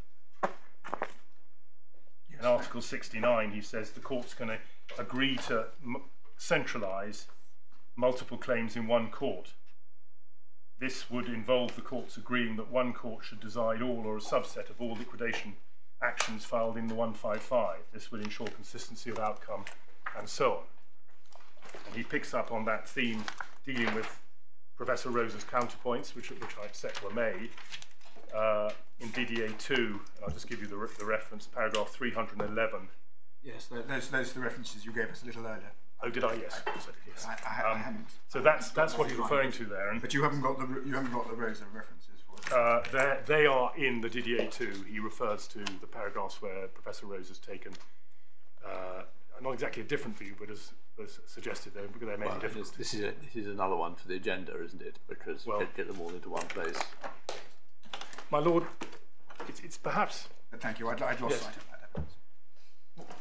The first group action in this country, as this court well knows, was the Yopran litigation in the 1980s. And at that time, we had no GLO procedures, and Mr. Justice Hurst in that litigation devised procedures, what he called coordinated arrangements, pursuant to the inherent jurisdiction of the court. And they served group actions for the next 20 years until GLOs were brought in. And GLOs do no more than provide the court with a broad framework within which to exercise its inherent jurisdiction, which is what it had already been doing for the past 20 years. And the broad point I seek to make is that the relevance of the sophistication of the legal system we're dealing with is that, as you can see, there may be a debate about how well it will do it. And one can imagine a debate between different lawyers in this country about how effective the court is at managing and dealing with different matters. We've had huge criticisms in this country of our group actions not actually giving access to justice, about the impact on access to justice of the abolition of legal aid and so on.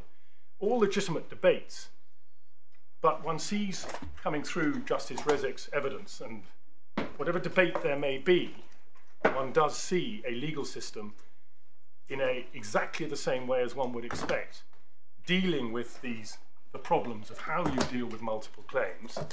I would submit dealing with them effectively, but certainly using mechanisms that are just as well adjusted as ours to ensuring the fundamental outcome is efficiency, justice, and expedition. This is genuinely an open question, and I know you'll take it as such, but just standing back and listening to your overarching submissions on delays and numbers, how do you square that with some of the contents of the 19 witness statements? And I'm just looking at the junior statement at 3455 bundle O, which is an example of the procedural history there in that claim. My lady, my first point in relation to the 19 is that it's very interesting what is not there.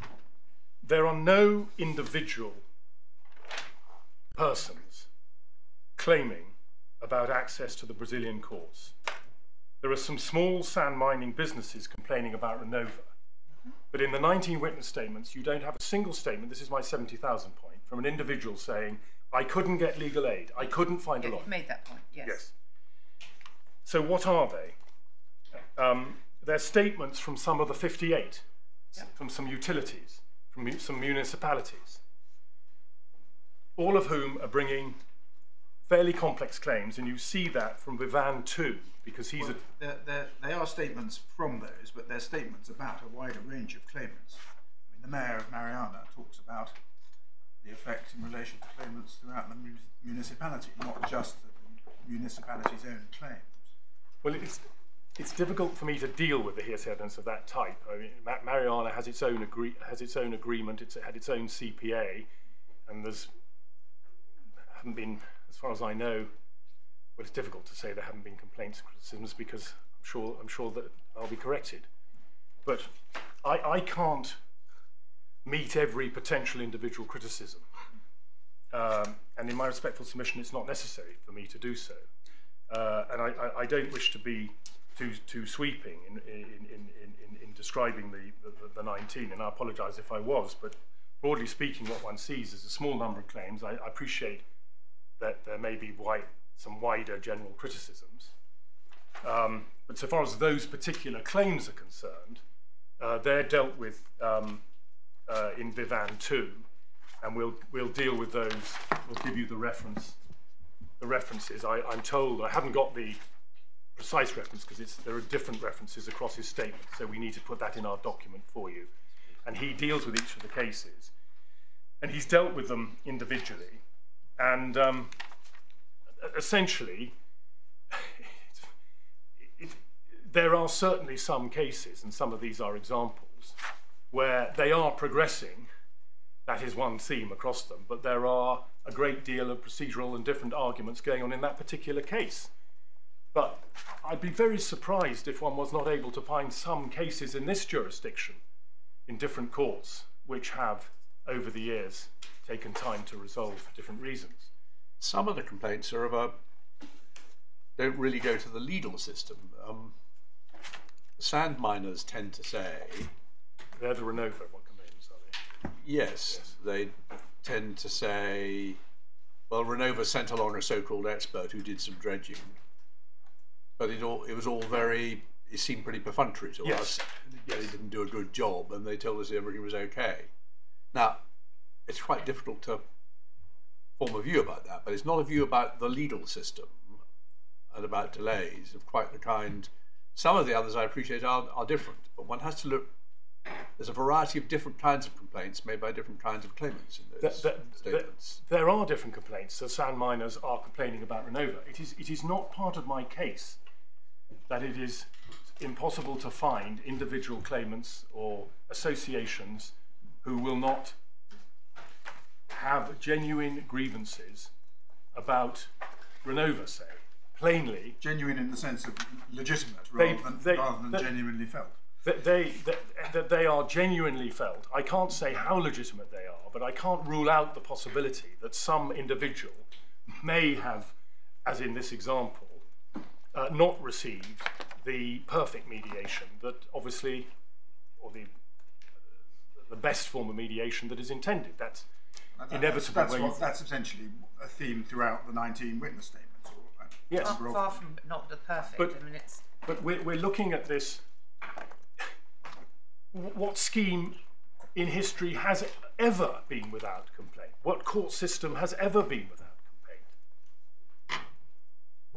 complaint? That cannot lead to the inference that it is pointful to come to this jurisdiction. We've discussed whether it's pointful to come in order to set up another scheme, and by submission that's not even argued for. So there's no scheme here, no prospect of a scheme. It's all about some form of individualised assessment. I've shown you the statistics, I've shown you the evidence, and it seems to me it's plain and obvious that the claimants cannot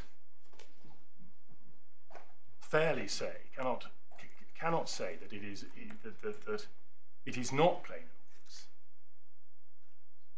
that the judge was right that any delays will be far greater in England.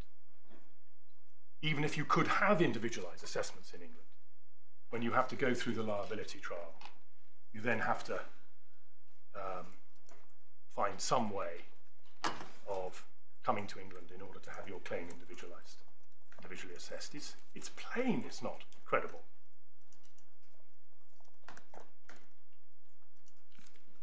So, when we're looking at questions of relative timing, as to how long things may take,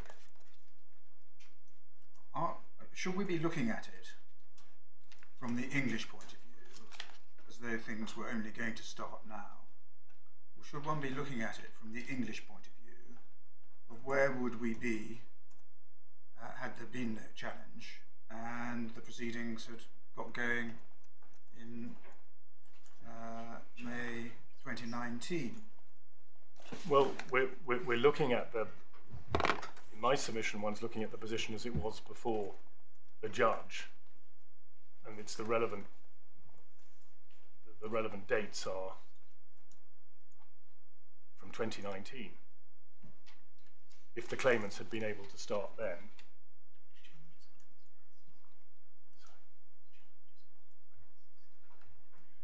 But just think about this. Surely this is a perfectly proper challenge, and therefore the question is, if the claimants are given permission to proceed,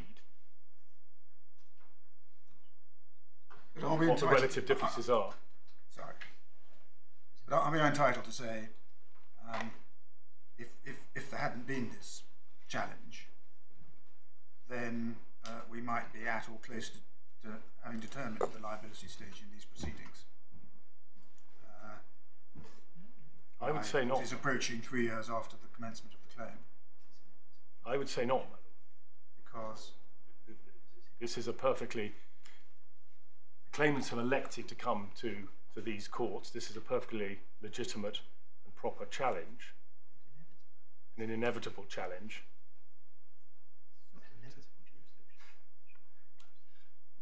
It's not an inevitable challenge. Is it? Well, it's Well, a challenge that succeeded. you mean at least it's at the very lowest a properly arguable challenge? Yes. Indeed, it has succeeded at first instance, whether or not it's Yes, succeeds in indeed. front of us. But if it fails, if you do not uphold the judgment, then it will have been self-inflicted delay. Why are you entitled to the benefit of it, so to speak? Well, on that scenario, we're talking about a year to 2 years, and in my submission, on the basis of the evidence, it's still clear and obvious, applying the comparative test, that it is not pointful proceeding to try and establish liability here. They still have to get over the liability hurdle. All we're dealing with here is the next stage of time for individualised assessment. So to some extent, and it's more, and the liability hurdle is obviously a critical factor in the tangible benefit. Realistically, I mean, it's very difficult to do these exercises, but you started in relevant proceedings in May 2019. I mean, some time for you to do a pleading. I suppose there'd been no objection. We wouldn't have got trial nor the pandemic any earlier than what? We would be still. We don't obviously, you haven't seen what your defence would be, so we'd have to guess. But you're meeting a claim based both on control and on fault-based liability. It'll be a long trial. It's a long trial. You're looking at a number of years and potential appeals. Unless one took the strict liability as the liability issue first, which would be a case management course that was at least open. But even with strict liability, you're still, in my submission, it's common ground. You're looking at a You've got your control. You've got your control issues and so on. Yes. But they're much narrower. They may be narrower than the knowledge of risk and so on. And fault-based. It's still a significant trial in my submission. But it might certainly not one which would be unrealistic. Could be dealt with at first instance within, let's say, 3 years of commencing the claim. Was it? I'm so sorry, my lord. Not unrealistic to think that that could be concluded within 3 years of the claim being commenced, which would be next month. Well, in my submission, it is unrealistic, given the extent to which the control is said to be also referable to particular individuals. One also has to build in the possibility of appeals. It's certainly our position is a novel point. Okay, well, let's forget about appeals. I mean, this is only a rough exercise, but broadly speaking, let's, with reluctance, if you don't mind accepting what my lord suggested, mid-2022 for a decision,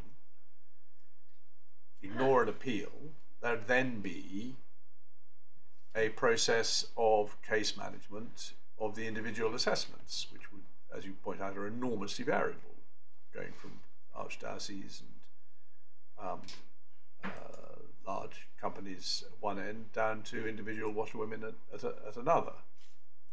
Take some time to get that case management system in place. No idea how long. Not going to be straightforward.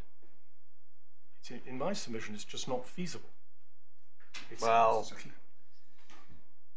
And even if it is, let's assume it's feasible. Well, I mean, I read the difficulty of it would mean a great deal of work devising a system that produced an efficient outcome. So you might, seems to me, that might well take another year before you started actually having hearings. So the claimants would have spent all of this time seeking to establish liability in circumstances where, throughout this period that we're talking about, they could have gone to the small claims courts in Brazil. Yes, well, I see that. I'm just trying to. You've got a long way to go on timing. One's just doing. I know there are lots of other points, but just looking at timing, there's a long way to go in Brazil as well. I mean, according, as I understand it, to the figures you gave us, which I think come from your company accounts, it's about 19 billion reals that has so far been spent, and that's not that's the whole of what's been spent on remediation, not compensation, in relation to claims which are estimated to be 155 billion reals. Now I know that's a figure which is an estimate. But by reference to Blue Water. But if it's even vaguely accurate, it means that as of the end of last December, there's only been a fraction, relatively small fraction, of what might be payable yet been paid out. So to say, well, you're still, if you've got to the liability stage now, you've still got quite a long way to go before anybody gets any money here, isn't necessarily well, my Lord, much worse than would be the case in Brazil. Just looking at those numbers. But those numbers, I mean, you'll have seen from part 4 of the 155 where the 155, and I don't mean this disrespectfully, was plucked from. It's not a scientific figure. But leaving that aside, the very large sums, the largest sums, are obviously in relation to the reparation works and the ongoing reparation works. So far as individual claims are concerned, the individual claimants don't have to wait for a generic sentence in the 155. They could have gone to the small claims court at any point over the last 3 years, and they've elected not to do so. They could go to the small claims court tomorrow. So there's no delay for them. And so on my Lord's hypothesis, we have... They won't get any water damages claims because they're all stayed. There would be a stay in relation to the water damages claims for longer, but then we know that 100,000 of the claimants have already received water damages compensation from Renova, so they're going for a top-up. Or they can take advantage tomorrow of the novel system.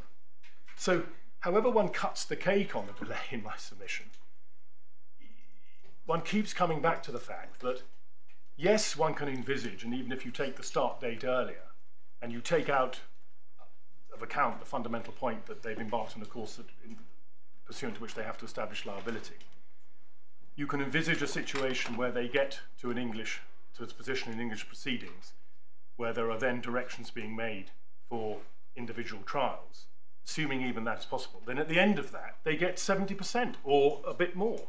So they've gone through the liability burden. They've, on any view in my submission, delayed. Yeah, you have this point. I was just on the timing point. I was just exploring that. And can I, whilst I've got you blown off course, just ask you something else about timing, which is what is the point of time at which we should be addressing the adequacy, that's the right word, of redress in Brazil? Because in the course of your submissions, you were keen to point out that, of course, there are problems, but things have got better, and as there's been challenges, they've met them, and you've referred to quite a lot of evidence as to what's been going on since. But do we say, well, you need to show that the claims were abusive when commenced? So that's, look at it in May 2019. Do you need to show that the claims were abusive at the time the judge made his decision, or the time that you made your application? Or are you entitled to say, never mind what the position was up until now, you, the Court of Appeal, have got to be convinced that they're abusive, looking at all the redress, knowing what we now know about what's been going on in Brazil since then? Well, my first position is that the judge was right and the claims were abusive at the date of his judgment. That's the relevant date. But if the court considers that it's going to re-exercise the discretion, and we are therefore relying on our respondent's notice, I would say the court can and should take into account the routes of redress available now. And if the judge took account, as he clearly did, and you're asking us to, of the developments after the claim was commenced, perhaps the most obvious is the novel justice system being introduced. Yes. Just before the judgment. Do you say, well, that's justifiable because even if claims are not abusive when issued, they can become abusive in the light of subsequent developments? Yes, I do. Therefore, that's the point of time I do. which they ought to be judged. Right, thank you. It may be, I'll have to ask Mr. Toledano whether quite the same principles apply to Article 34, but I expect you will leave that to him. While you're blown off course, can I raise a different point? It seems to me orthodox, although there aren't many examples, to say that a court can properly stay, though not, I think, strike out, court proceedings pending resolution of a scheme designed to deal with claims of that kind, an industry-wide scheme, a non-judicial scheme. And we referred briefly yesterday to PII, no doubt there are others. But as a matter of authority, I'm not aware of any that say you can stay proceedings in court A, by court procedure A, because, well, no, perhaps I'll finish my point, but there may be an answer to it. Court proceedings A, because you could have brought them by court proceedings B, which would be quicker and better. Now, of course, it's less likely ever to occur in one jurisdiction because you might not call it abuse or stay, it would just be managed appropriately. And if you've started in the small claims court, you should have been in the High Court, or the High Court, you should have started in the small claims court, it will be transferred or allocated. But I am slightly grappling, if we ignore the fact these other court proceedings are in Brazil, I'm slightly trying to work out whether abuse is the right tool to talk about a choice made by claimants to proceed in one set of perfectly proper court proceedings when it said you should have gone by other perfectly proper court proceedings which would have been easier for you. Well, that is why I, to answer the proper tool point, we are in a unique situation. The English court has never faced a situation of the sort we are grappling with. No other group action that I'm aware comes even close to it. And that's why I started off when I touched on the legal principles of stressing what has been a feature of abuse of process law and was then adapted and used by Lord Justice Stuart Smith and others in the Wyeth case, that one adopts a flexible approach and doesn't seek to put in a particular categories. I think perhaps all I was asking, without getting your submissions all over again, I didn't mean that rudely, was whether you can think of any parallel situation covered by authority. I suppose the answer is if you could, you would have produced it.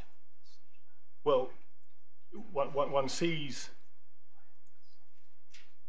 in the PPI cases that His Honour Judge Waxman, that was a stay in that case. Yeah, but that's a point about a scheme, and What's talking about puzzling me court about this is, traditionally one's always told it's up to you where you sue in courts, but there's a particular public policy about schemes which are set up to deal with a particular class of action. You can't strike out because there is such a scheme, but you can stay. But here we've got a choice just between two sorts of court proceedings. Well, it's public policy generally is you sue wherever you like. Well, it's a mixture. It's a mixture of Renova and small claims courts. So it's not just court proceedings. And I would submit that is why adopting the flexible approach, a stay on the grounds of abuse of process may be the just solution in those circumstances. Yeah. Or it in fact is the just solution if your lordship has those concerns. And the court definitely has a broad discretion. There's no doubting that. Yeah. Unfettered. An example might be you could bring your claim in the commercial court or in the Chancery Division. It could perfectly fall within each. You choose one. You don't get it stayed or struck out on the basis you do just as well to have brought it in the other. You elect. It's not an abuse to chosen degrees in that fault, even though it might just as well have been brought elsewhere. But certainly in this instance, the category of abuse that I rely on is that it is pointless and wasteful. And in the context of that gives you, as it were, the juridical banner. It's open to the court to exercise its unfettered discretion, which would involve staying the claims. Well, thank you. I've been puzzling about it, and I may have to puzzle about it some more. You want to allow yourself to sail back on circumstances where we're talking about a different defendants, of course, here in our case. No, that's a fair point, and that's of course that's where you have your analogy with Wyeth, but yes, not sure it's a complete that's answer. The Wyeth principle in a sense.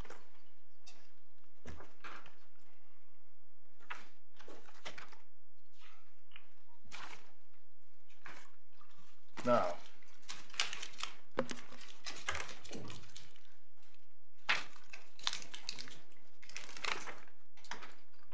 could I just take stock, my lord? You give me Yes. 1 moment.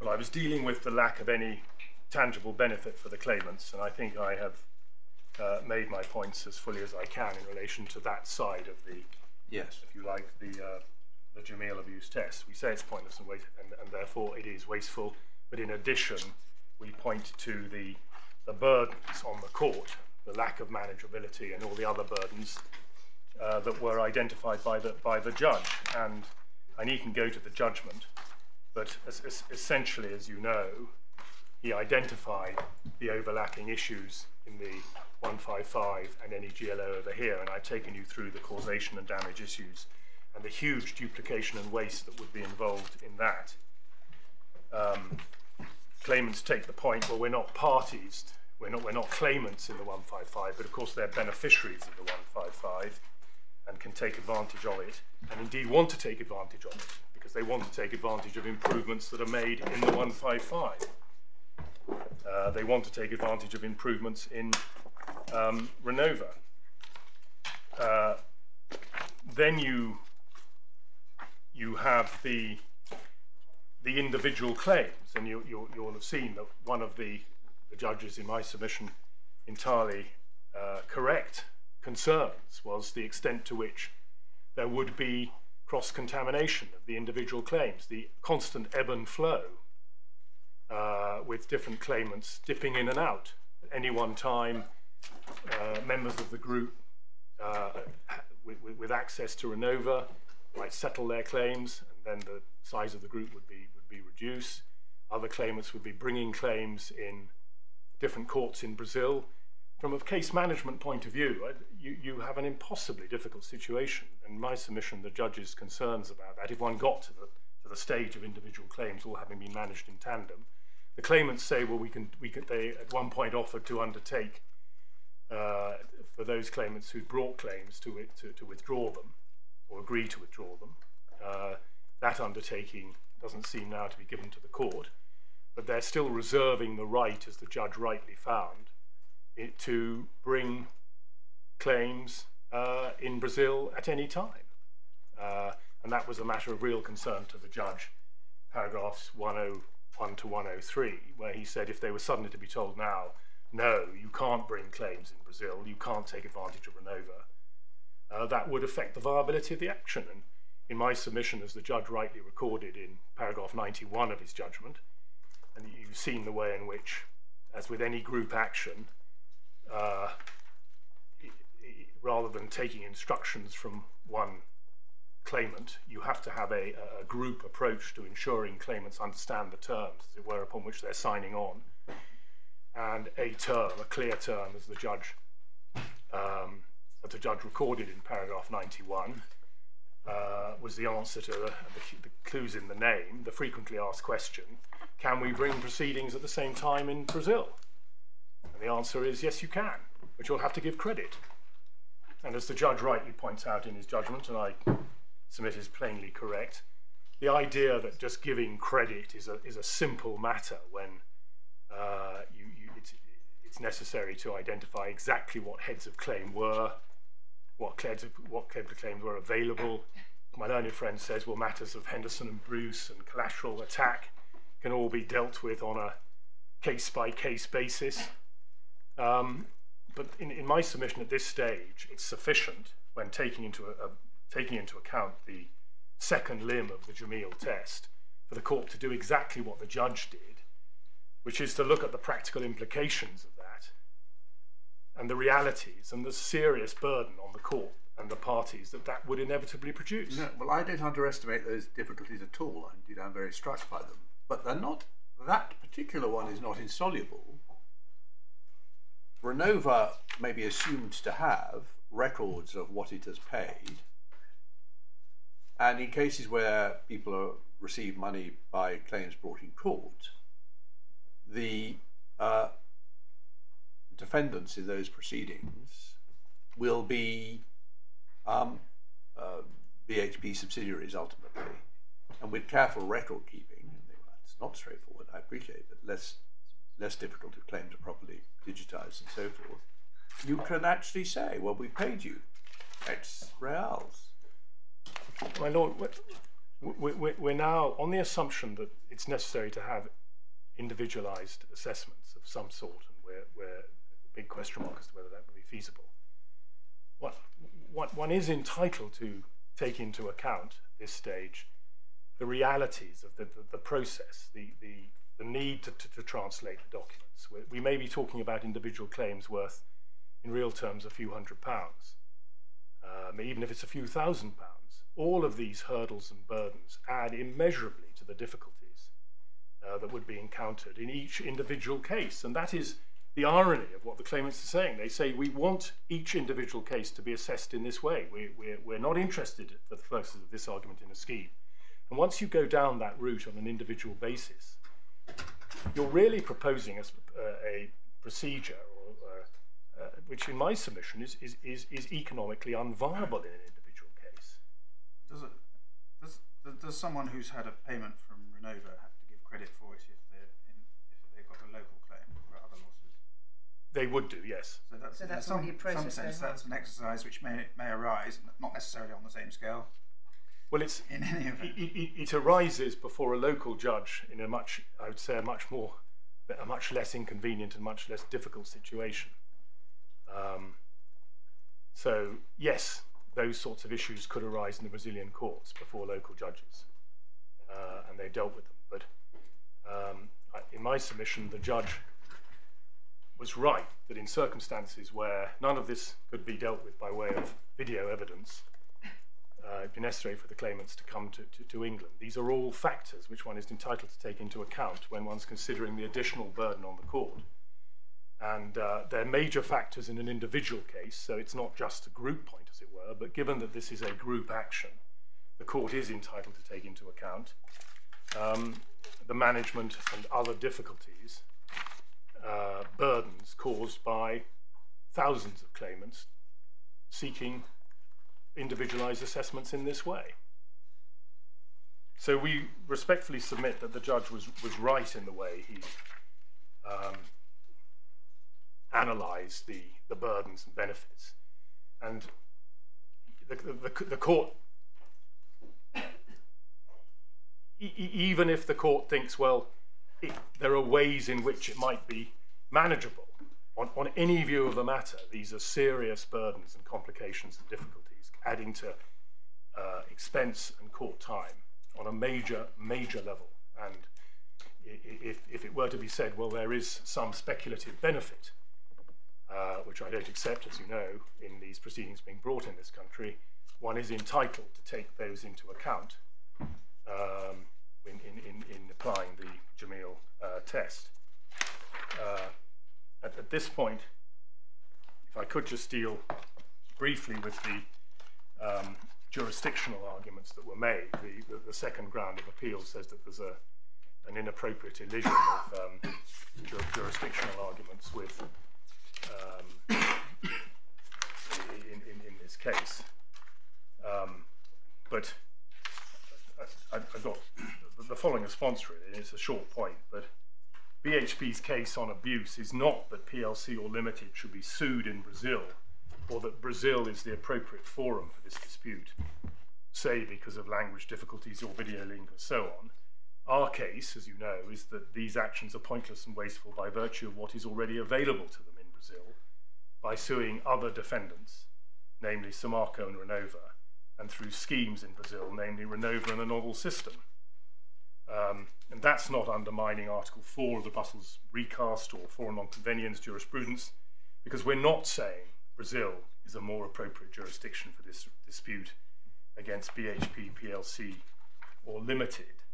And in cases like Owusu, and where Article 4 has been discussed, the concern is that the English court can't apply different domestic rules concerning the allocation of jurisdiction. For example, as in Owusu, forum non-conveniens to allocate jurisdiction differently and to require a claimant to bring a particular claim form against the Article 4 defendant in a jurisdiction other than the place of its domicile. It's not saying anything about domestic procedural rules, which are not concerned with allocation of jurisdiction, but have the purpose of safeguarding the administration of justice. I'll let you finish, but isn't that just putting another label on the same point? The reason why it's pointless and wasteful is you can sue in Brazil, or you can get money from the state. No, absolutely not, my lord, with respect. We're not a defendant in Brazil. We're not saying we should be, the proper course is to sue us in Brazil. It's only because there are different defendants. It's because of what is available in Brazil. There are different defendants. It's because of what is available in Brazil, and because this court is applying the principles applicable for the purpose of safeguarding, as I was about to say, the administration of justice within this jurisdiction. And there's nothing in principle, there's no reason why, and it would be very surprising, and there's no reason suggested why one has forum non-conveniens principles.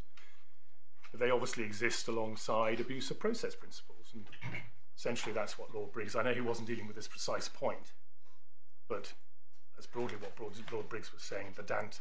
Obviously, this court retains its right, which we are asking it to exercise, to strike out cases of abuse of process, having regard to the principles that have been devised in the cases that I have, that we've identified.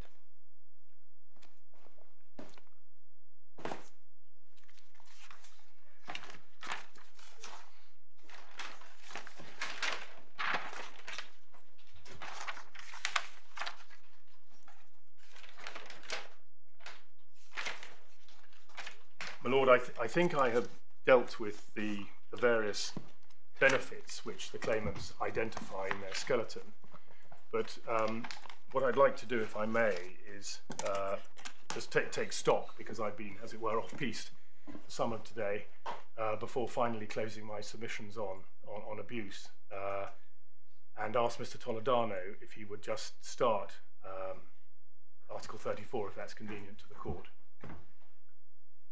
Anything that's convenient for you. But when you say take stock, do you mean you might just come back tomorrow morning with a few more thoughts? I might have a few more points just when I've taken stock, yes. Well, I don't think we possibly encourage that, but we wouldn't stop you if you felt there was something which, after 2.5 hours on your feet, you had failed to deal with. So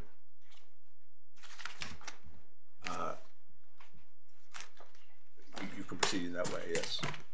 So, Mr. Toledano, to start, is that it? Do you think he's been consulted about it? I'm very happy to start, my lord. The only thing is I need a few minutes Well, then of it's not going indulgence to move forward and to get files set Oh, up. And I'm just concerned. Of course, about we can rise for two or 3 minutes, but is it not simply a question of moving to the front row and taking your stowaway with you? I need to possibly. I need a laptop. We'll rise for a minute or two. Sorry.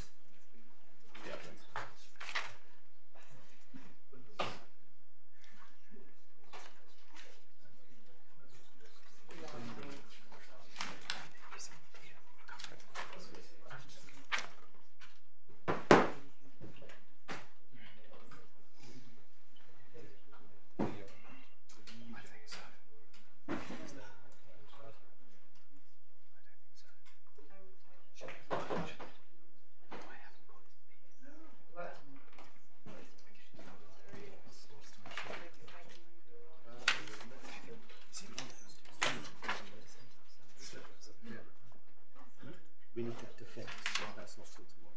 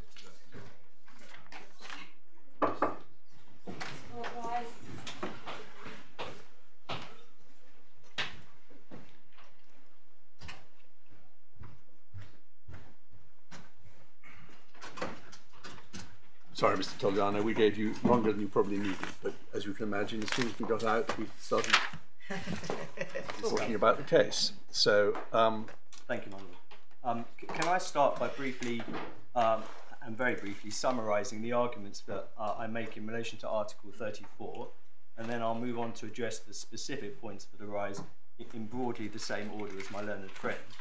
It's common ground that the 155 CPA is pending in the 12th Federal Court in Belo Horizonte. On the face of it, and subject to the points of criticism, which I will of course address in due course, the 155 is preeminently the type of action that Article 34 targets. It's a closely related action located in the natural forum for Brazilian law governed claims brought by Brazilian claimants arising from an environmental disaster in Brazil. In the court below, and also in grounds 8 and 9 of their grounds of appeal, the claimants contended that the judge's approach to Article 34(1)A was wrong, and that Article 34(1)A was not satisfied. And it's fair to say that that was a major plank of their case. And those grounds are no longer relied on, and instead the claimants now accept that 34(1)A is satisfied. And that means that they accept that the actions are related in the sense that it is expedient to hear and determine them together to avoid the risk of irreconcilable judgments. So, although when it comes to 34(1)C, my learned friend seeks to minimise the extent of relatedness and the risk of irreconcilability, the court must keep in mind that 34(1)A is conceded. Now, as the court has heard, the claimants continue to take 2 points in relation to 34(1)B, and I'm going to deal with those shortly in a moment.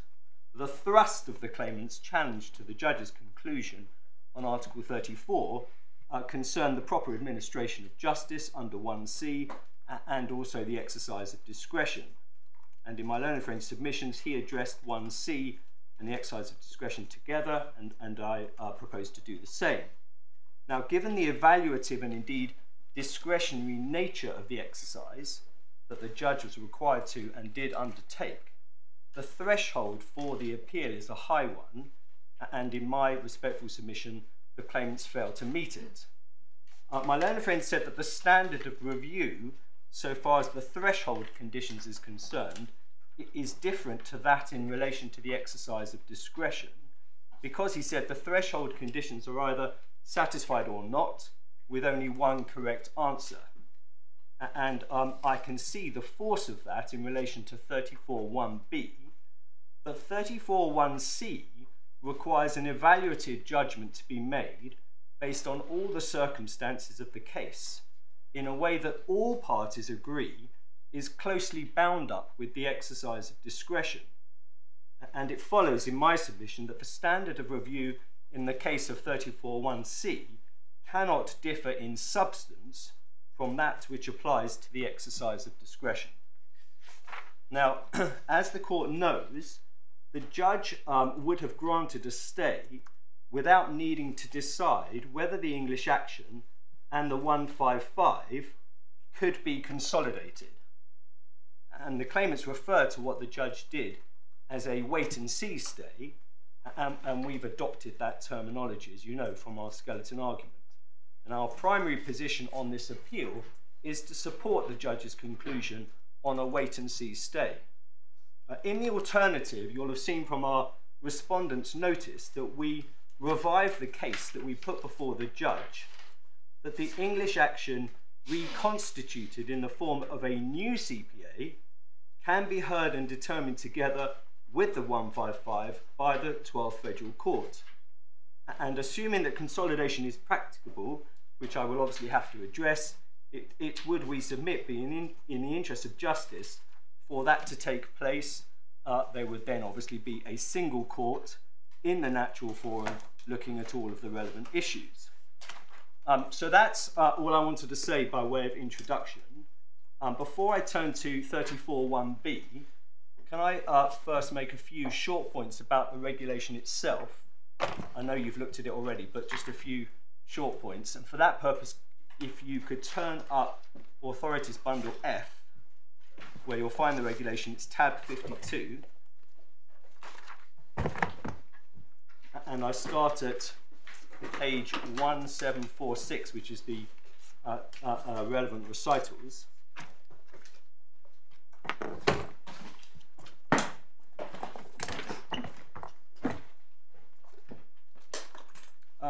Recitals 23 and 24 apply specifically to Articles 33 and 34 and are therefore the key recitals for the Court's purposes. My Lady Justice Carr referred additionally to Recital 15, which says that the rules of jurisdiction should be highly predictable, and of course I accept that's relevant too, but that is referring to all of the rules of jurisdiction in Chapter 2 of the regulation, whereas Recitals 23 and 24 are specifically directed and targeted at Articles 33 and 34. Now, these two recitals refer to important features of the intended operation of Articles 33 and 34, and if I could just identify them. First of all, Recital 23 says they're intended to produce a flexible mechanism, and that's a key consideration which the Court has already alluded to in the context of the debate about the meaning of 34(1)(b). The second point is that, as the Court identified again during my learned friend's submissions, the second part of Recital 23 focuses on whether a judgment of the third state will be capable of recognition and enforcement in the member state. And there's no mention in Recital 23 of whether a judgment is expected with any particular degree of certainty or with any particular period of time. And that's only mentioned in Recital 24, which concerns 34(1)(c). And as you know, that's one of the reasons why we submit that whether a judgment is expected is only relevant in the context of 1(c) and not in the context of 1(b), which is concerned only with the question of whether, in principle, a judgment of the third state will be capable of recognition and enforcement in the member state. The third point that I wanted to address concerns Recital 24. That tells you that when it comes to the proper administration of justice, all the circumstances of the case must be taken into account. 3 factors are specifically mentioned: connections between the facts and parties and the third state, the stage to which the proceedings in third state have progressed, and whether or not the court of the third state can be expected to give a judgment within a reasonable time. And as is clear from that recital, 34(1)(c) is intended to be a very broad test. Now, just so that you're aware, I hope you've picked this up already from the skeletons, but in the court below, the claimants contended that the court could not take into account what might be called forum non conveniens factors when considering Article 34(1)(c). And the judge agreed with us, and that's in the judgment at 205 and 206. The claimants were wrong about that. He concluded that all the circumstances of the case meant exactly that, and included factors that might otherwise be called or might be relied on in a forum non conveniens context. Now, the claimants no longer pursue that argument on appeal. They make that clear in their skeleton. And that's because they can't rely on that argument any longer because of a decision of this court in a case called Ness Global Services against Perform Content Services, recent decision of this court, which expressly approved Mr. Justice Turner's inclusive and broad approach on this point in the present case. And I won't go to it now, but the reference is Authorities Bundle D at tab 36 at paragraph 67. I think it was the judgment of Lord Justice Flo. Could I then invite your attention to Article 34 itself? Well, I think that might be a good point to break. Of course, Hans. Right, 10 o'clock start tomorrow. It was.